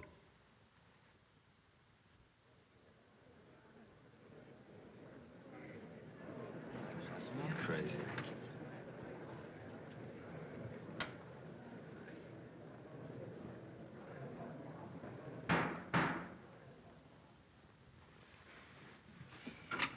Proceed. And in the interest of my client, the only other living relative of the late Martin W. Semple, we cannot permit a fortune so huge to be dissipated by a person whose incompetency and abnormality we shall prove beyond any reasonable doubt. I have before me a series of articles written by a newspaper woman who was an eyewitness to his conduct ever since he came to New York. She tells how in the midst of a normal conversation, he would suddenly begin playing his tuba. She tells of his attack upon several of our eminent writers for no apparent reason. I myself, unable to keep pace with his mental quirks and constantly fearful of assault, turned down an opportunity to represent him as his attorney. This newspaper woman, whom we have subpoenaed to testify, tells how we held up traffic for an hour feeding donuts to a poor horse. We have photographs to substantiate this little episode. Another photograph showing Mr. Deeds jumping aboard a fire engine. This scarcely sounds like the action of a man in whom the disposition of $20 million may safely be entrusted. The writer of these articles, a woman whose intelligence and integrity in the newspaper world is unquestioned, held him in such contempt that she quite aptly named him the Cinderella Man.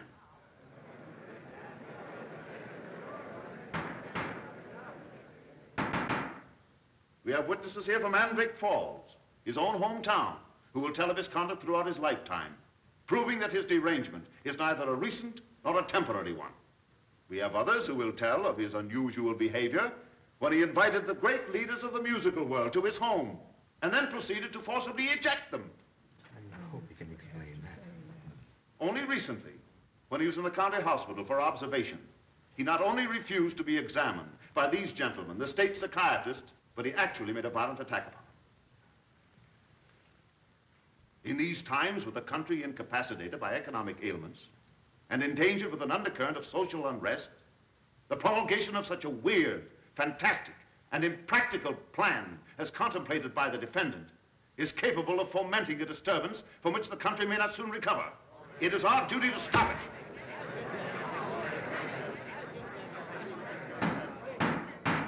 Our government is fully aware of its difficulties. It can pull itself out of its economic rut without the assistance of Mr. Deeds or any other crackpot. His attempted action must therefore be attributed to a diseased mind, afflicted with hallucinations of grandeur and obsessed with an insane desire to become a public benefactor. Your Honor, at this time, we would like to call our first witness, Miss Louise Bay Bennett.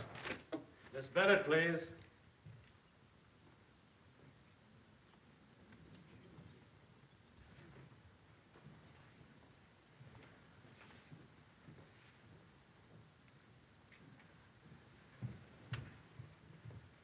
Raise your right hand, please. You solemnly swear the testimony you may give before this court to be the truth, the whole truth, and nothing but the truth, so help you God? I do. State your right name, please. Louise Bennett. Take the stand. Miss Bennett, are you employed by the Morning Mail? I must ask you to direct your attention to me. Your Honor, this is ridiculous. Please answer the question. The whole hearing's ridiculous. That man's no more insane than you are. It's outrageous. It's obviously a frame-up. They're trying to railroad this man for the money they can get out of him. Your Honor. Young lady, another outburst like that and I shall hold you in contempt. We are not interested in your opinion on the merits of this case. You are here to testify. Sit down and answer questions. Proceed. Thank you, Your Honor. Are you employed by the Morning Mail? No. You're under oath, Miss Bennett. I ask again, are you employed by the Morning Mail? No, I resigned last week. Well, prior to that time, were you employed by the Morning Mail? Yes. Were you given an assignment to follow the activities of Longfellow Deeds? Yes. Did you subsequently write a series of articles about him? Yes. Are these the articles?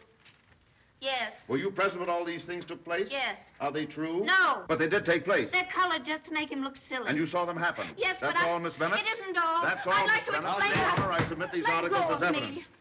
What kind of a hearing is this? What are you trying to do? Persecute the man? He's not defending himself. Somebody's got to do it. Miss Bennett, please. I've got a right to be heard. I've attended dozens of cases like this. They're usually conducted without any formality at all. Anybody can be heard. My opinion's as good as these quack psychiatrists. I know him better than they do. Miss Bennett, if you have quite finished, I should like to inform you that one more utterance from you and I shall place you under arrest. I'm willing to hear anything anyone has to say, but I insist upon it being done in an orderly fashion. When you have learned to show some respect for this court, you may return. Until then, you'd better go back to your seat and calm down. This way, miss.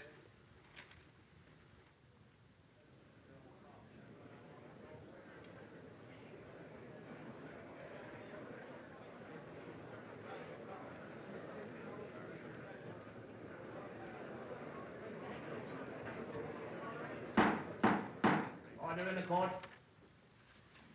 Mr. Deeds, have you anything to say in defense of these articles?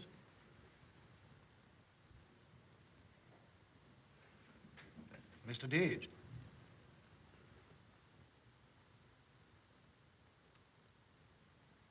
Mark these Exhibit A for the plaintiff. Yes, Your Honor.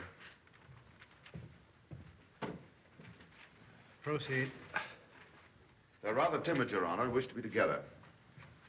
If the court pleases, I'll only have one testifier. Yes, let's get on with it. What is your name, please? Jane Faulkner. This is my sister, Amy. Yes, Amy. Yes, well, I'll direct my questions to you, Miss Jane. You may answer for both. Do you know the defendant, Mr. Longfellow Deeds?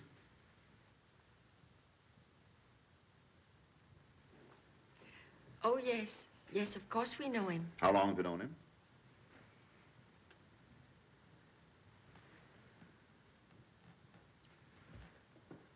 Since he was born. Yes, Elsie Taggart was the midwife. He was a 7 months baby. Thank you. That's fine. Do you see him very often?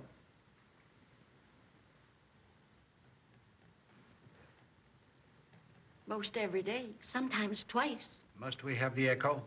Suppose you just answer, Miss Jane. Now, will you tell the court what everybody at home thinks of Longfellow Deeds?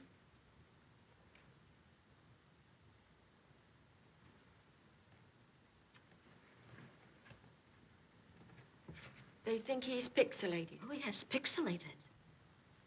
He's what? What was that you said he was? Pixelated. Mm-hmm. Now, that's rather a strange word to us, Miss Jane. Can you tell the court exactly what it means? Perhaps I can explain, Your Honor. The word pixelated is an early American expression derived from the word pixies, meaning elves. They would say the pixies had got him, as we nowadays would say a man is balmy. Oh. Is that correct? Mm-hmm. Mm-hmm. Well, now tell me, why does everyone think he's pixelated? Does he do peculiar things? He walks in the rain without his hat and talks to himself. Sometimes he whistles. And sings. Anything else? Recently, he gave Chuck Dillon a thumping. Blacked his eye. And why? For no reason, I guess. He always does it. We always run into the house when we see him coming. Never can tell what he's going to do. He sure is pixelated. Oh, yes, he's pixelated all right. Thank you, ladies, that's all. They kept hollering, back to nature, back to nature. I thought they looked harmless enough, so I took them home. I never thought he was cracked. Well, I'm the waiter. He kept pressing me to point out the celebrities. And so help me, Hannah, I'm coming out of the kitchen a couple of minutes later, and there he is mopping up the floors with him. I never figured he was the guy that was looking for trouble. He threw us out bodily, but bodily. We was hired as his bodyguard, see? Well, the first crack out of the box, he throws us in a room and locks the door, see? Now, if a thing like that gets around our profession, why, we get debarred, see? So I says to my partner, let's quit this guy. He's nuts. I'm very fond of Clara, sir. She's a nice horse. And when this bloke here started feeding her donuts, I yelled down to him, mind what you're doing down there. Mind what you're doing. Of course, I wouldn't mind, sir. But Clara won't eat nothing but donuts now. And now, Your Honor, if the court pleases, I shall call upon Dr. Emil von Haller, if he will be good enough to give us his opinion. Dr. von Haller, as you know, is the eminent Austrian psychiatrist, probably the greatest authority in the subject in the world. At present, he's in this country on a lecture tour and has graciously volunteered his services. Dr. von Haller. Dr. Van Haller. You solemnly swear testimony you may give in the cause now pending before this court shall be the truth, the whole truth, and nothing but the truth, so help you God? State your right name, please. Emil von Haller. Take a stand. Dr. von Haller, would you kindly tell the court what your opinion is of this case? This is purely a case of manic depressive. In cases of this kind, patients sometimes go on for years before being detected. You remember, Dr. Fosdick, in my last book, there were some very fine examples. Especially the one of the young nobleman, you remember? Oh, yes, of course, Dr. Von Haller. Very interesting. Reminds me very much of this one, nicht wahr? Yeah? It takes so long to detect them because their mood changes so often and so quickly. Now, Your Honor, may I show you? May I use the chart? By all means.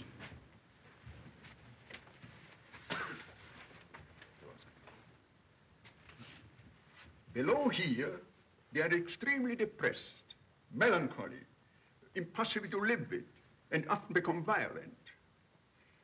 From this mood, the manic depressive might gradually change until they reach this state. Here is lucidity, Here they're perfectly normal as you or I. Assuming, of course, that we are normal. Then the mood changes again until they reach this state, a state of highest exaltation. Here everything is fine. Here the world is beautiful. Here they're so elated, how to express it? They would give you their shirts off their backs. Dr. Van Halle, how would you say that applied to Mr. Deeds' case? The symptoms are obvious. When he was here, on top of the wave, he felt nothing but kindliness and warmth toward his fellow men. He wanted to have them around him, so he decided to give a big reception. But in the meantime, his mood has changed. He's now at the bottom of the wave, depressed, melancholy. So when his guests arrive, he throws them out. They are now his imaginary enemies. Other instances of high elations are when he plays his tuba, when he writes his poetry, when he chases fire engines in the desire to help humanity. This is contrasted with his present mood, which is so low that even the instinct for self-preservation is lacking. Oh, der Mann ist verrückt. Your Honor, this is decidedly a case of manic depressive. Thank you very much, Doctor. Your Honor, we rest.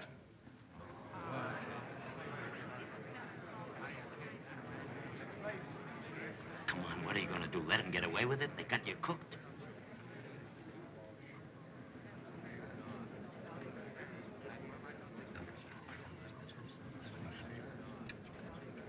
So...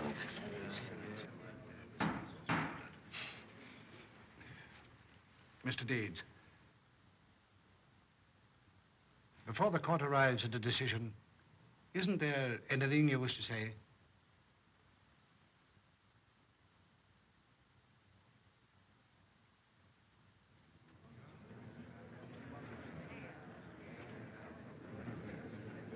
Come on, don't be a sap.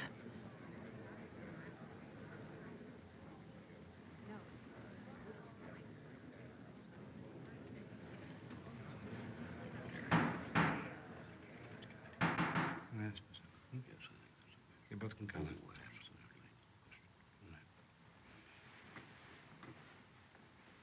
Mr. Deeds, in view of the extensive testimony, your continued silence, and on the recommendation of the doctors, the court considers it advisable for your own safety that you be committed to an institution as prescribed by law. You need medical attention, Mr. Deeds. Perhaps in a little while? No, no! No, wait a minute. You can't do it. You've got to make him talk. Your Honor, I object. Oh, darling, please. I know everything I've done. I know how horrible I've been. Your no matter Honor, what I happens, object. if you never see me again, do this for me. Miss Bennett, please. You said I could speak. You said I could have my say if I were rational. I'm rational. Please, let me take the witness chair. He must be made to defend himself before you arrive at a decision. Very well, take the stand. Oh, thank you. Your Honor, what you're saying is no bearing in the case. I object. Let her speak. I know why he won't defend himself. That has a bearing on the case, hasn't it? He's been hurt. He's been hurt by everybody he's met since he came here, principally by me. He's been the victim of every conniving crook in town. The newspapers pounced on him, made him a target for their feeble humor. I was smarter than the rest of them. I got closer to him so I could laugh louder. Why shouldn't he keep quiet? Every time he said anything was twisted around to sound imbecilic. He can thank me for it. I handed the gang a grand laugh. It's a fitting climax to my sense of humor. Oh, Your Honor, this is preposterous. Certainly I wrote those articles. I was going to get a raise, a month's vacation. But I stopped writing them when I found out what he was all about. When I realized how real he was. He could never fit in with our distorted viewpoint because he's honest and sincere and good. If that man's crazy, Your Honor, the rest of us belong in straitjackets. Your Honor, this is absurd. The woman's obviously in love with him. What's that got to do with it? Well, you are in love with him, aren't you? What's that got to do with it? You are, aren't you? Yes! Your Honor, her testimony is of no value. Why shouldn't she defend him? It's a tribute to American womanhood, the instinct to protect the weak. I'm not saying that nobody likes the boy. I cherish a fond affection for him myself, but that doesn't mean to say... When the windbag here gets through, Your Honor, I'd like to verify what Miss Bennett said. I'm her editor. When she quit her job, she told me what a swell fellow this man was. And anything Babe Bennett says is okay with me. If you have anything to say, you will take the stand. I've already said it, Your Honor. I just thought I'd like to get my 2 cents in. Don't be a sucker, pal. Stand up and speak your piece. Your Honor, I've got a couple of cents I'd like to put in. Sit down. I've been with this man ever since he came to New York. Sit down. There will be no further interruptions. How about us, Mr. Deeds? Yes, what about us, Mr. Deeds? Order in the court. You're not going to leave us out in the cold. They're trying to frame you, Mr. Deeds.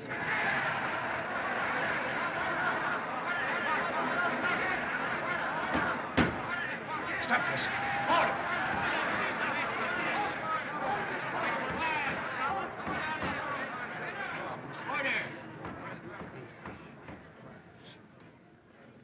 In the interest of Mr. Deeds, I have tolerated a great deal of informality.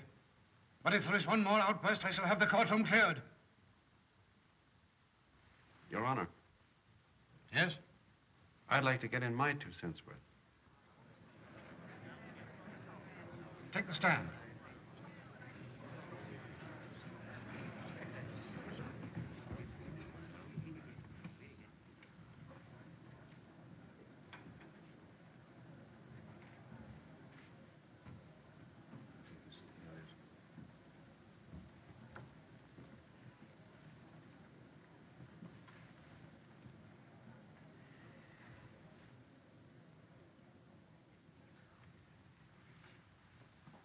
Proceed.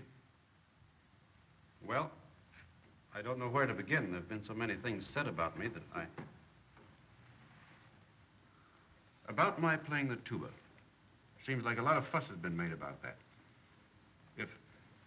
If a man's crazy just because he plays the tuba, then somebody better look into it because there are a lot of tuba players running around loose. Of course, I don't see any harm in it. I play mine whenever I want to concentrate. That may sound funny to some people, but everybody does something silly when they're thinking. For instance, the judge here is an O filler. A what? An O filler. You fill in all the spaces in the O's with your pencil. I was watching him.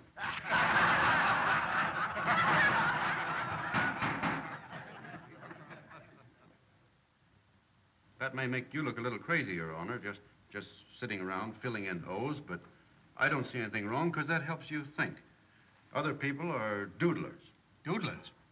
That's a name we made up back home for people who make foolish designs on paper when they're thinking. It's called doodling.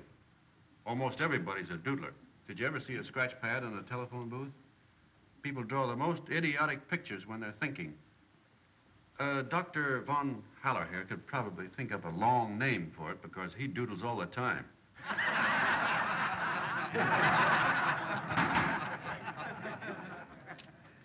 Thank you. This is a piece of paper he was scribbling on. I can't figure it out. One minute it looks like a chimpanzee, and the next minute it looks like a picture of Mr. Cedar. You look at it, Judge.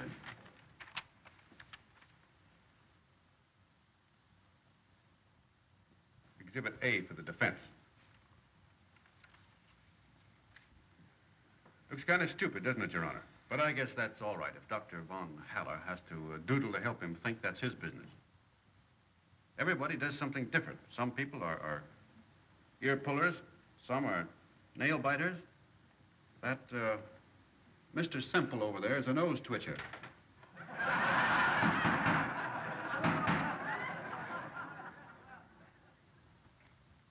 And the lady next to him is a knuckle cracker.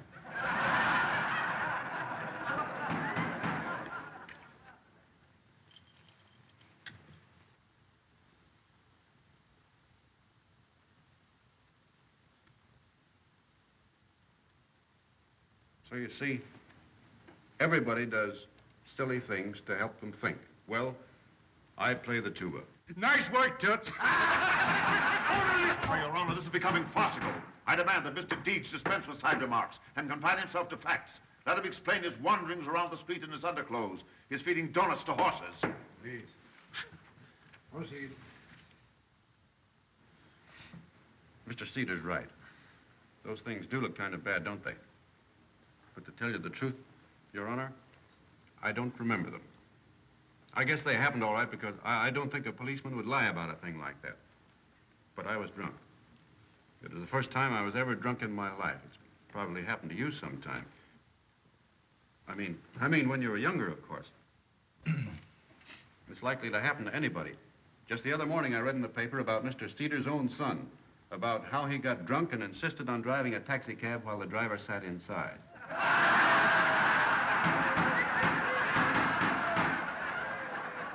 Isn't that so, Mr. Cedar? Isn't that so, Mr. Cedar? Your Honor, I object. Proceed. Now, now about the Faulkner sisters. That's kind of funny. I mean about Mr. Cedar going all the way to Mandrake Falls to bring them here. Do you mind if I talk to them? Not at all.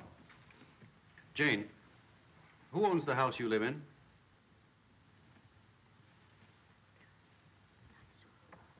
Why, you own it, Longfellow. Yes, you own it. Do you pay any rent? No, we don't pay any rent. Good heavens, no. We never pay rent. Are you happy there? Oh, yes. Yes, indeed. Now, Jane, a little while ago, you said I was pixelated. Do you still think so?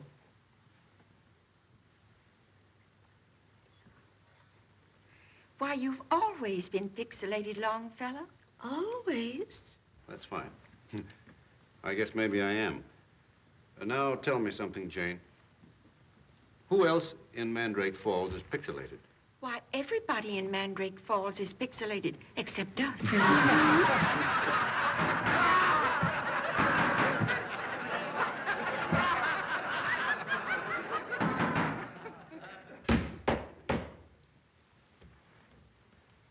Now, just one more question. You see the judge here. He's a nice man, isn't he? Mm-hmm. Mm-hmm. Do you think he's pixelated? Oh, yes. Yes, indeed.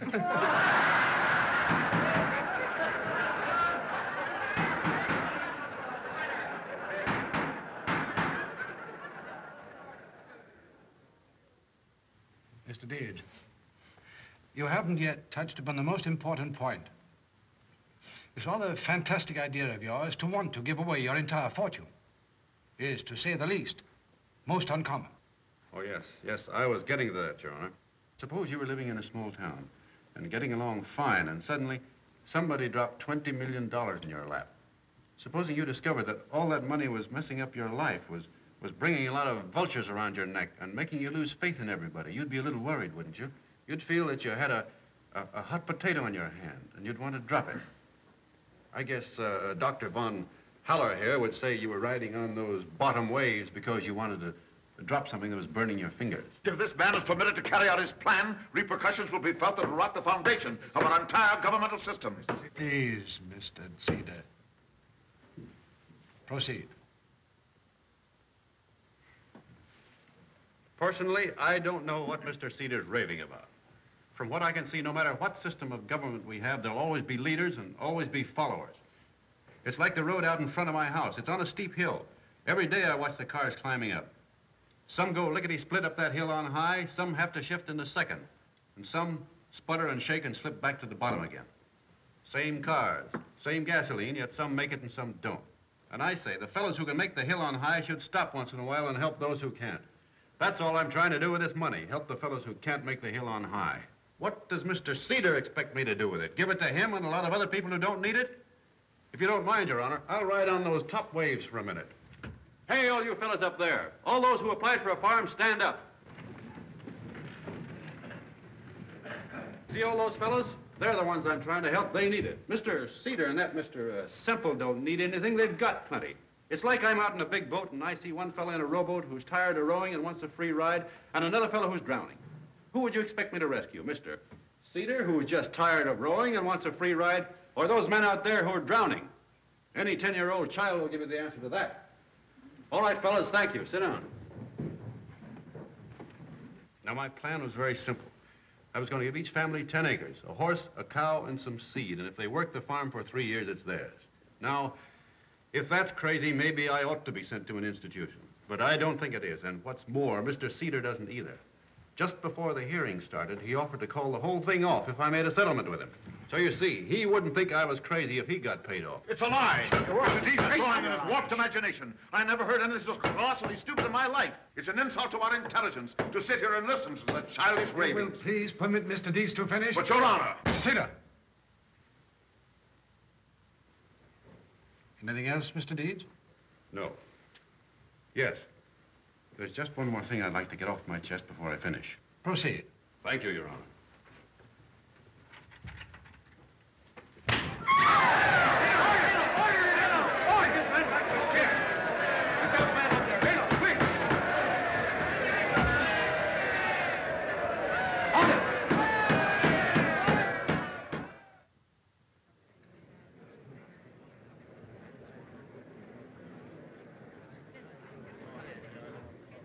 Remain seated and come to order. The court is again in session.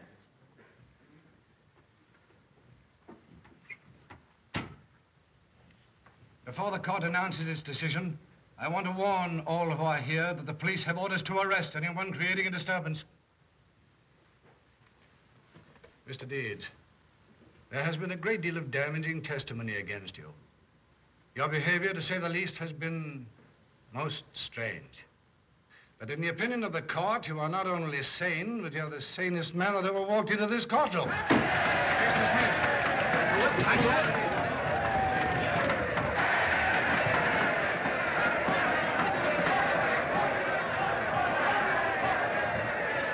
You nose twitcher. I knew it. I knew it. You.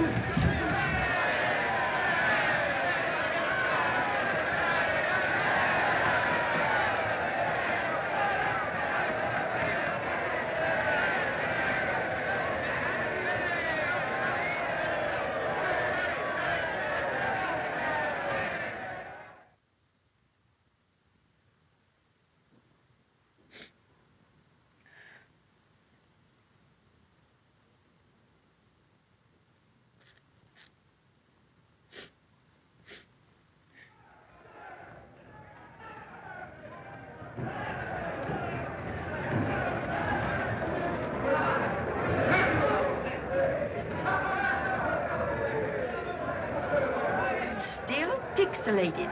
He sure is.